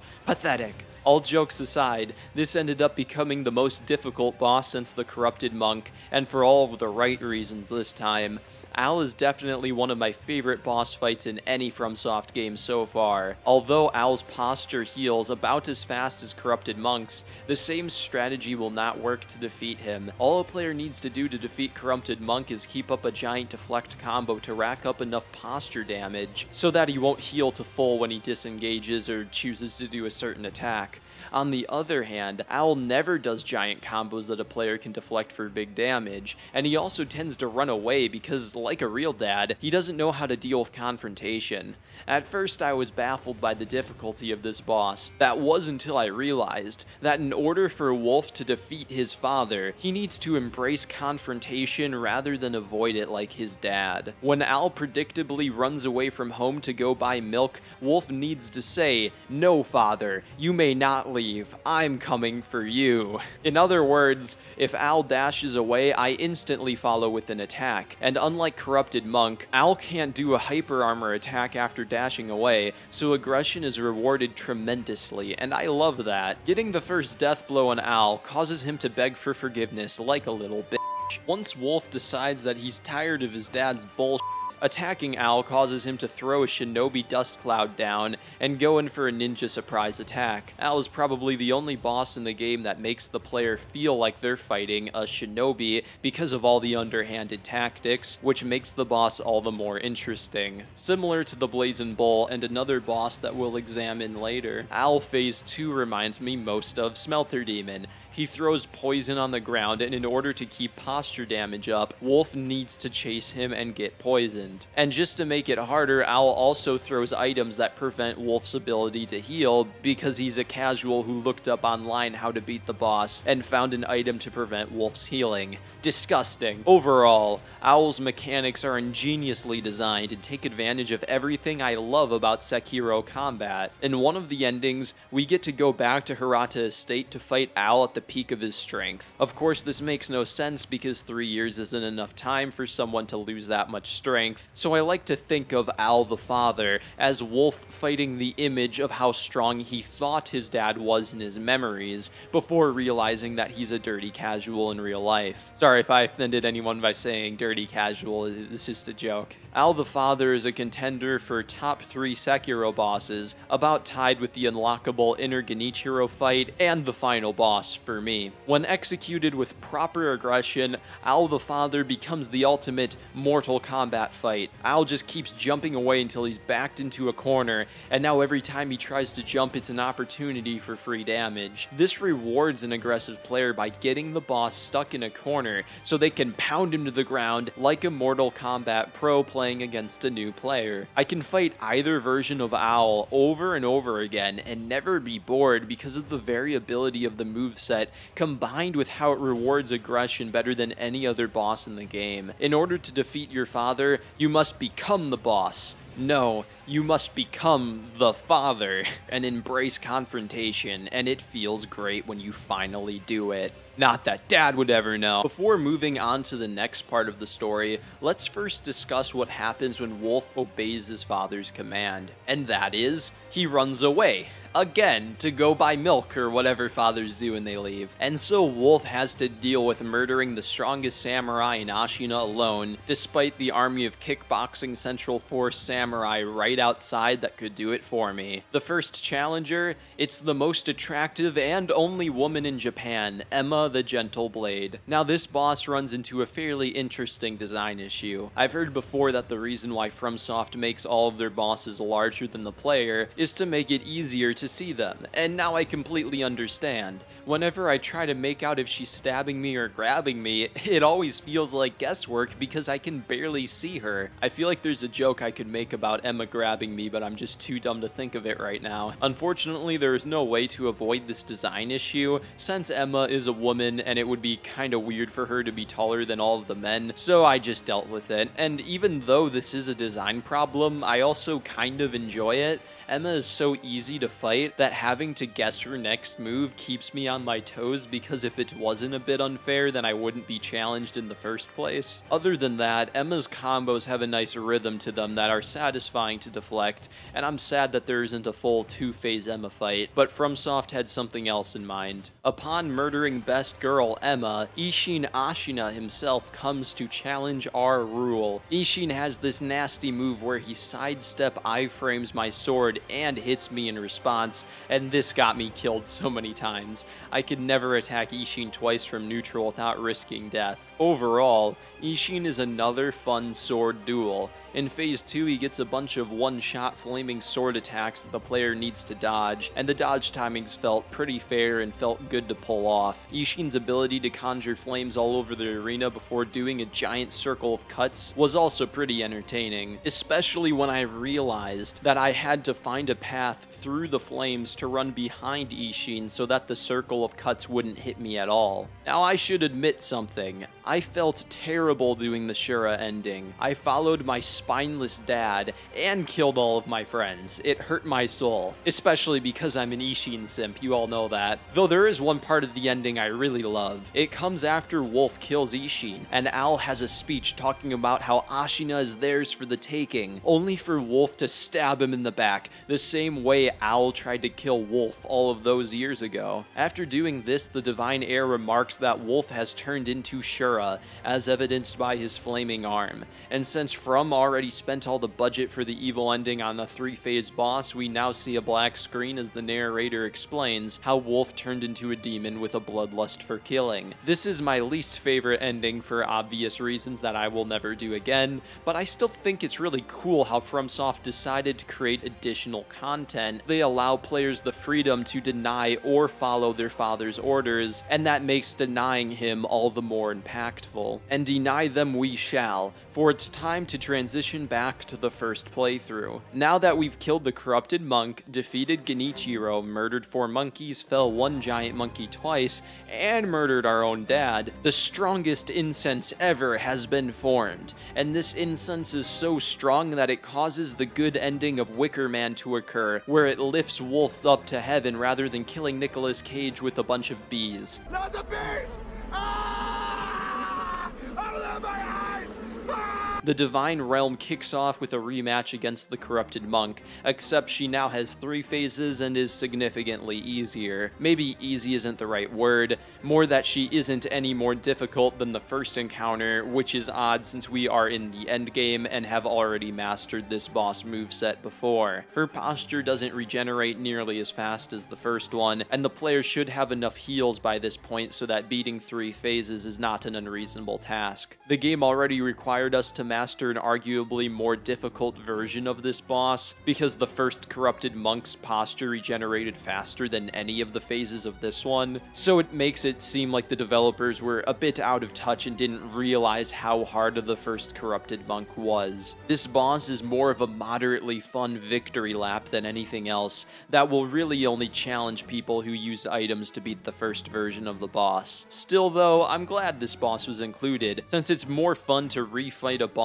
with 3 phases than 1 at the Sculptor Idol, but it still felt a bit tone-deaf to put such an easy boss as the guard for a late game area in the hardest game I've ever played. Moving on, the next level is extremely pretty, jaw-droppingly so, and the level design here is more focused than the other parts of the game. The immortal snail men are back with the vengeance, as they can literally turn us into old people before sucking us out. This is essentially a one-shot mechanic that forces players to actually use stealth, in case they've just been running past all the enemies or something. And this is probably my favorite stealth section in the game, most likely because there's an actual punishment for getting caught and the player can't just solve all their problems by hiding on a roof. There still aren't too many stealth mechanics, so it's not amazing, but I'd be lying if I said that the final stretch here where the player has to get caught doesn't get my heart pumping. This is my favorite part of the whole section because the player knows they can't get through the door without being seen, scene, so like a criminal running away from the cops to a getaway vehicle, we narrowly avoid getting one-shot by alerting the snailmen only to barely reach safety in the nick of time. Now this next chunk of level is where my opinion on Sekiro's level design started to change. Similar to how the difficult multi-fights found during the Siege of Ashina weren't fun to fight as a result of very high posture combined with complex movesets, the multi-fights in the Divine Realm are also a bit too difficult to be reasonable. Although they are more fun and easier to fight than the rooftop central forces,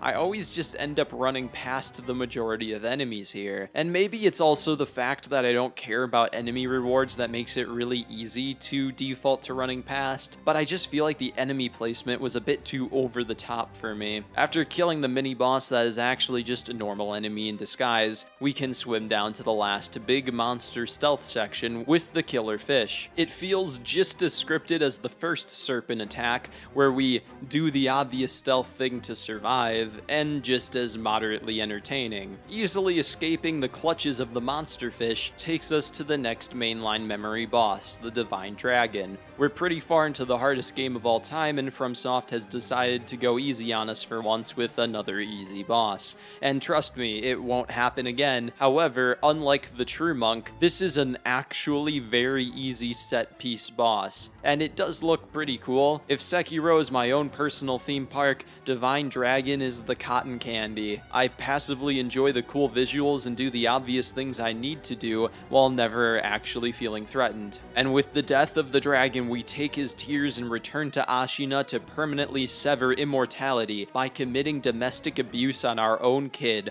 only to find that he has been kidnapped. More of the central forces have invaded, people are dying, and Ashina is burning. Emma tells us the terrible news of Isshin's death, my favorite man, and that Genichiro has taken the child to the secret tunnel where it all began, to the same flower field where Genichiro cut off Wolf's arm. Traveling through Ashina during its final hours evoked a lot of emotion from me. The city that we've explored and been a part of and experienced is burning to the ground. The people, we may have had our differences in the past when Wolf and Genichiro battled in court over who gets custody of the kid after divorce, but I didn't want to see them suffer. Fromsoft set up a lot of cool scenes displaying how the Ashina clan is losing everything, and I don't want them to, but Wolf has to be a stoic dick about it and always does the right thing. Wolf has to sever immortality to ensure it stops corrupting the lives of men, whether it kills Ashina or not. While I found this scene emotionally compelling, gameplay-wise it was kind of just enemy spam. As I mentioned before, the multi-fights against the super-powered normal enemies don't really work, and while someone will inevitably comment, "You're supposed to do stealth," my response is, why? Why do stealth? Why fight at all?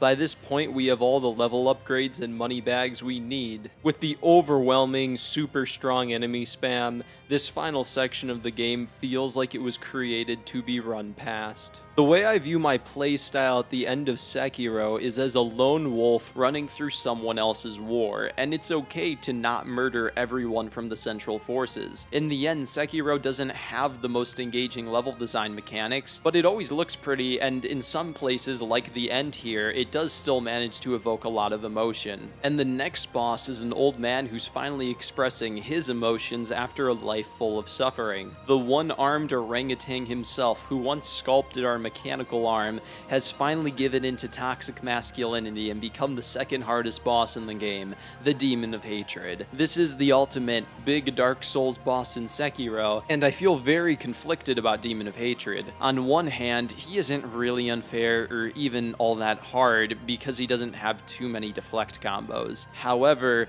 Fromsoft still really wanted this fight to be hard, so he has a giant health bar and posture bar combined with 3 lives, combined with special phase change attacks, combined with high damage fire attacks that damage a player even when they land all of their deflects perfectly, similar to my least favorite fight, the Blazing Bull. Unlike the Blazing Bull, I think that players have been sufficiently taught by the end of the game to deflect, deflect, so one boss won't make them question if they should deflect less and dodge more, since that's obviously wrong against the majority of Sekiro boss attacks. The player is given a choice with the demon between landing easier deflects while taking fire damage, or doing the more difficult to time dodge to take no damage. I haven't learned how to dodge this boss, so I chose to stick with what I know best and deflect while taking fire damage. This strategy made the demon feel like Smelter Demon without life gems, since playing perfectly always meant that I was still losing health. As mentioned earlier, Fromsoft also decided to add different high damage attacks with every phase of the demon, and for the life of me I couldn't figure out what the game wanted me to do against the phase 2 overhead strike. I eventually brute forced my way through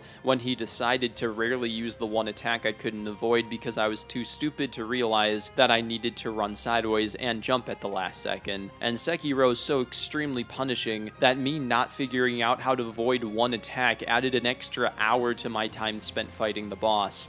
This isn't necessarily a bad thing, as it was my fault for losing, but more of an observation that Fromsoft punishes anything but pure perfection severely in Sekiro. And other than that, I don't have too much else to say on this boss. He isn't the most fun to refight for the same reasons mentioned in the Guardian Ape section of the video, yet I'd still say that I had a fun time learning how to beat the Demon of Hatred. When Wolf finally kills the demon, he says, "Wolf, thank you," because he's really the sculptor in disguise, as I already said. It's very interesting that the only real demon boss in all of Sekiro has a human heart. Like a metaphor or something. The sculptor could only carve Buddhas with the face of wrath because it was all he felt on the inside, and with the city he swore to protect burning away, he decided to let the wrath consume him so that he could fight back against the central forces. But wrath won't consume us. We still need to finish what we started. We need to go back to where it all began. Back to the flower field, back to Genichiro as the world burns away. I tend to talk about the story of a Souls game in more depth closer to the end, since that's when the emotions hit the hardest, and Sekiro has my favorite story in any Fromsoft game yet. Probably not my favorite lore,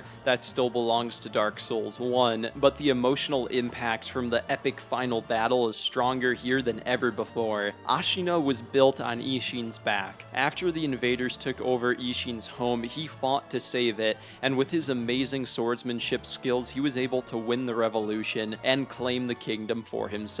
Isshin watched on as every new generation of children grew weaker than the last, until he was certain that they didn't have the military prowess to defend against the stronger armies in Japan. In his old age, Isshin grew too weak to defend Ashina, and deep down he knew that his own grandchild Genichiro didn't have what it takes to turn the tides of a war like he once did at his peak strength. Genichiro had the will and ambition to win, but not the raw talent. Genichiro knew just as well as Isshin that he wasn't strong enough to defend what he loved most, and that feeling ate him alive, the feeling of inadequacy, when a person only desires one thing above all else, when they would sacrifice everything for that one wish, but not even God will hear their cries. That's what Genichiro felt. And Genichiro knew that God was not on his side, so he had to take things into his own hands. The only way to win was to become God, to become immortal. And honestly, I understand Genichiro. If this was a faction-based RPG, I'd probably join Genichiro to help save Ashina together. But Wolf can't do that. Wolf is a man of integrity, and he can't allow a corrupting power like immortality to haunt the world of man any longer. So Wolf chooses to throw everything in his life away to save the lives of countless others. Ashina burns away as lightning strikes out from the sky, while two immortal swordsmen fight over the fate of the kingdom, ending immortality or preserving Ashina. Which is more important? The first phase of this final boss is pretty epic. We get to refight one of the most fun bosses in the game, Phase 2 Genichiro, and we learn that it's actually pretty easy. Not only can a player constantly attack and interrupt him, Genichiro's big anime attack combo gets very easy to deflect after the 20th death to the third phase of the boss. One issue I did have with Genichiro is similar to the problem with Emma's grabs. I can't see Genichiro when he goes for a stab. His model model crouches to wolf's height while being obscured by flowers, so I could never see if he was going for a stab or sweeping attack. It seems like a minor nitpick, but chances are that a player will fight Genichiro many times and losing health to the first phase of an extremely hard boss because I couldn't see the model did start to make me very angry. After killing Genichiro again, he realizes that even with the rejuvenating waters, he is no match for his rival Wolf. So he quits. What a pussy. Genichiro doesn't care what he has to do to ensure that Ashina exists, so after realizing that he is too weak to achieve his dreams, he sacrifices himself so that his grandfather Isshin can walk once more. Honestly, I respect his commitment to preserving what he loves, but I too have my own dream, which is to beat Sekiro, and I won't let anyone stand in my way. One thing I always love in video games is when the game mechanics are reflected in the story, and Isshin does this so well. Hesitation is defeat is Isshin's favorite line of dialogue that he tells the player every time they die. Hesitation is defeat. And he's correct. The moment a player recognizes the boss is doing a specific attack, they must prepare to react with perfect muscle memory, because if they hesitate, they've already missed the timing, and they're probably gonna die. Now it's about time I address the elephant in the room. Sekiro ends with a ridiculously hard 4-phase boss, and I feel somewhat conflicted about this. Many players say that this is an example of a hard but fair final boss that's fun, and while I mostly agree, I have to ask, how many phases do I have to fight until the difficulty becomes artificial? If the final boss of Dark Souls 4 is 6 bosses with different hard-to-learn movesets in a row, then we can probably say that's artificial difficulty, since you would have to perfect the first 3 or 4 bosses to even have a chance at being able to memorize the final phases of a potential 6-phase fight. While a 4-phase fight would be encroaching on the territory of artificial difficulty, as I'll examine later, this ends up not being the case because Isshin is really just a 3-phase fight in disguise. Isshin's 3rd phase is by far the hardest and took me the longest amount of time to learn, which was made even longer because I had to keep refighting the first 2 phases. This is probably by design, as it encourages a player to demonstrate mastery over the first 2 phases because you're going to keep dying to the 3rd phase, and this highlights the best part of Sekiro's combat, which is how a skilled player can dominate the first 2 phases of the boss easily after memorizing their movesets. Usually I think a 2-phase boss is a good challenge, a 3-phase boss is a bit much, and a 4-phase boss is over the limit. And after about 4 hours, I had only been able to beat the 3rd phase once. And there's a 4th phase? Of course Sekiro is the hardest game I've ever played, so if the ending wasn't brutally difficult, it probably would have been more disappointing. But then I became disappointed for another reason after I remembered how to do a lightning reversal attack, and I beat the 4th phase the second time I reached it. This left me feeling very conflicted about the final boss. Having to memorize 4 different boss movesets in a row is borderline artificial difficulty, but I didn't like that my final fight in Sekiro ended effortlessly with a few easy-to-land lightning reversals. The final act of the final fight shouldn't be the easiest part of the fight, right? However, after refighting the boss a few times, I believe he is programmed to do multiple lightning reversals in a row just to make the ending of the game easier. On some level, I wish that Fromsoft just made lightning a rare 3rd phase attack and took out the 4th phase entirely rather than having it be so easy. Or maybe just say F it and actually make the 4th phase hard by making lightning appear less often than it currently does. Either alternative would be better than having my final thought of one of the hardest bosses in the hardest game I've ever played be, welp, that was easy. There's a difficult to explain genius part of Sekiro's boss design that I've wanted to mention before, but never found a good time to. However, it's on full display in this fight, so I think now's a good time. In every Souls game, the bosses have moveset trees that can branch into different choices based on the previous attack.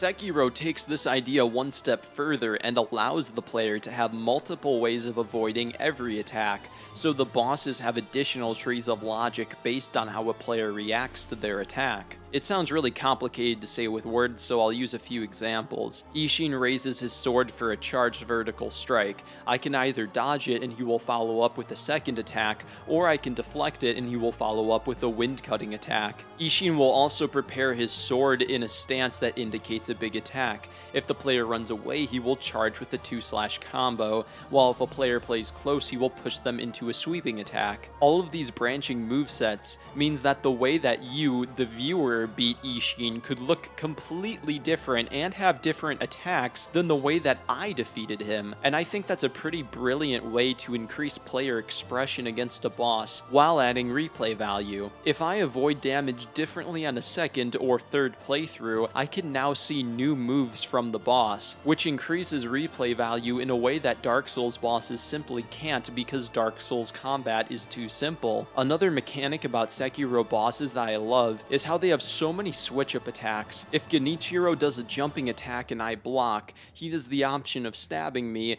doing a sweep attack, a rare delayed strike, or nothing at all. He tends to go for the stab, but knowing that he may switch it up always keeps me on my toes even after I've mastered all of the combat mechanics. Isshin is the same. He shoots me with his Japanese Glock and usually stabs, but he still has the option of going for a sweeping attack, so I can't go on autopilot mode to win even if I've memorized the boss 100%. In addition to the switch-up attacks, I really love how bosses deflect Wolf with a bit of randomness. When attacking a boss, they always block the first hit and deflect on the second, third, or fourth attack. This forces players who queued an extra attack to quickly cancel, and keeps them on their toes since they never know for certain when the boss will deflect Wolf and follow up with their own attack combo. A little bit of randomness to when the bosses deflect ensures that no boss will ever be 100% identical on any two fights, which increases replayability even more. Before I played Sekiro, I thought Wolf's ability to come back to life seemed like a gimmick mechanic,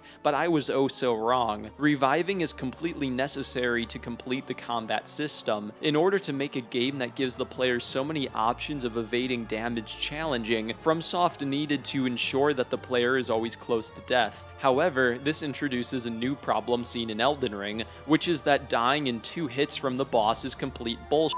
Sekiro fixes this problem by allowing the player to revive once per boss killing blow, unless you run out of revives since 2 of them are on cooldown. If you use them, you only get 1 for free. This is a brilliant way to make every moment of the fight tense, without it feeling too unfair, since they can usually come back to life at least once. Just about every part of Sekiro combat is completely genius, and after I finish writing this script, I'm going to play more. Landing the last death blow on Isshin has him bow his head in respect for his fate, and honestly, I don't want to do it. Isshin is my favorite character, and it felt like an honor to be able to be his final opponent, but I don't want him to die. Although Al might be Wolf's father, Isshin was the man I always looked up to. Isshin lived for the fight, and in some way this final boss was a farewell and parting gift to my favorite character in all of Fromsoft, as he fails to protect the lives of all of his friends, his family, his kingdom,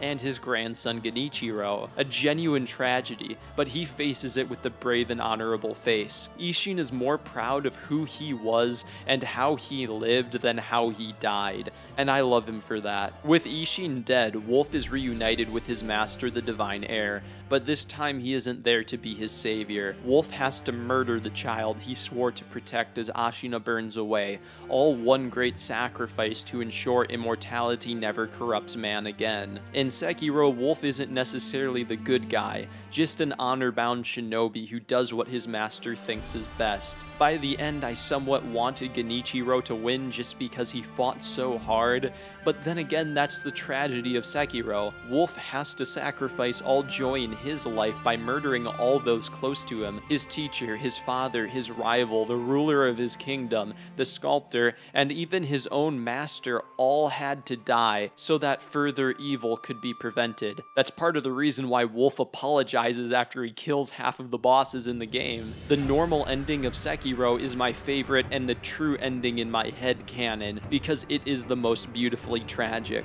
One man murders everything he loves and has to live with the guilt while knowing deep down that it was the right thing to do. There are many terrible war crimes against humanity that have been committed in the last 100 years, and because World War III is about to break out, a lot of them are happening right now. But the biggest war crime of all of them was Sekiro not getting any real DLC. Don't get me wrong, I love the free DLC hard mode versions of fights, and the costumes and the boss gauntlets, but I want more. Over time, Sekiro has turned into my own version of Osu, a fun rhythm game I can always go back to just because executing mastery over a boss is more satisfying in Sekiro than any other game I've ever played, and every good sword duel is like a good Osu map that I can put on repeat. The only real issue is that I want more good duels that consistently reward aggression and let the player become the boss.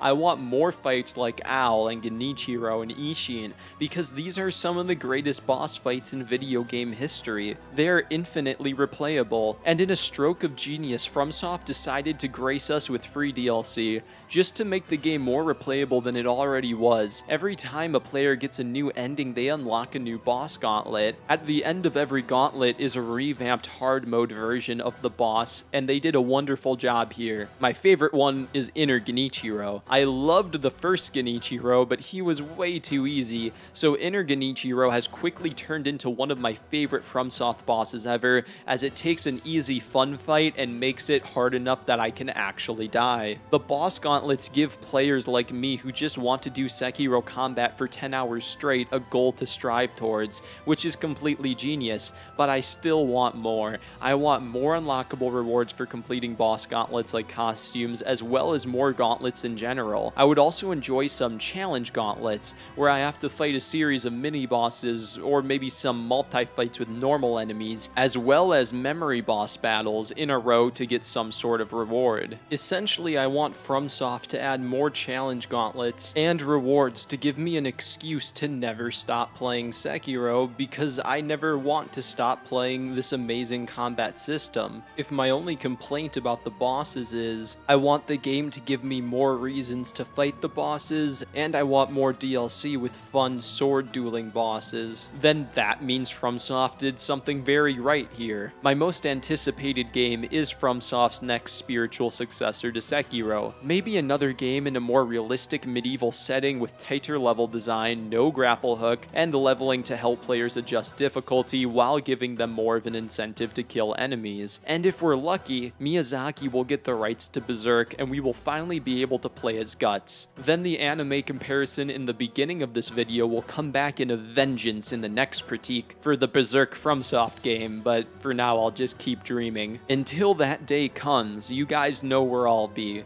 replaying Sekiro, perfecting the bosses, dying over and over again, and when I feel like being traumatized once more, I'll attempt the level 1 run. For now, I'm just sad that there isn't more. Well done, Sekiro. Farewell.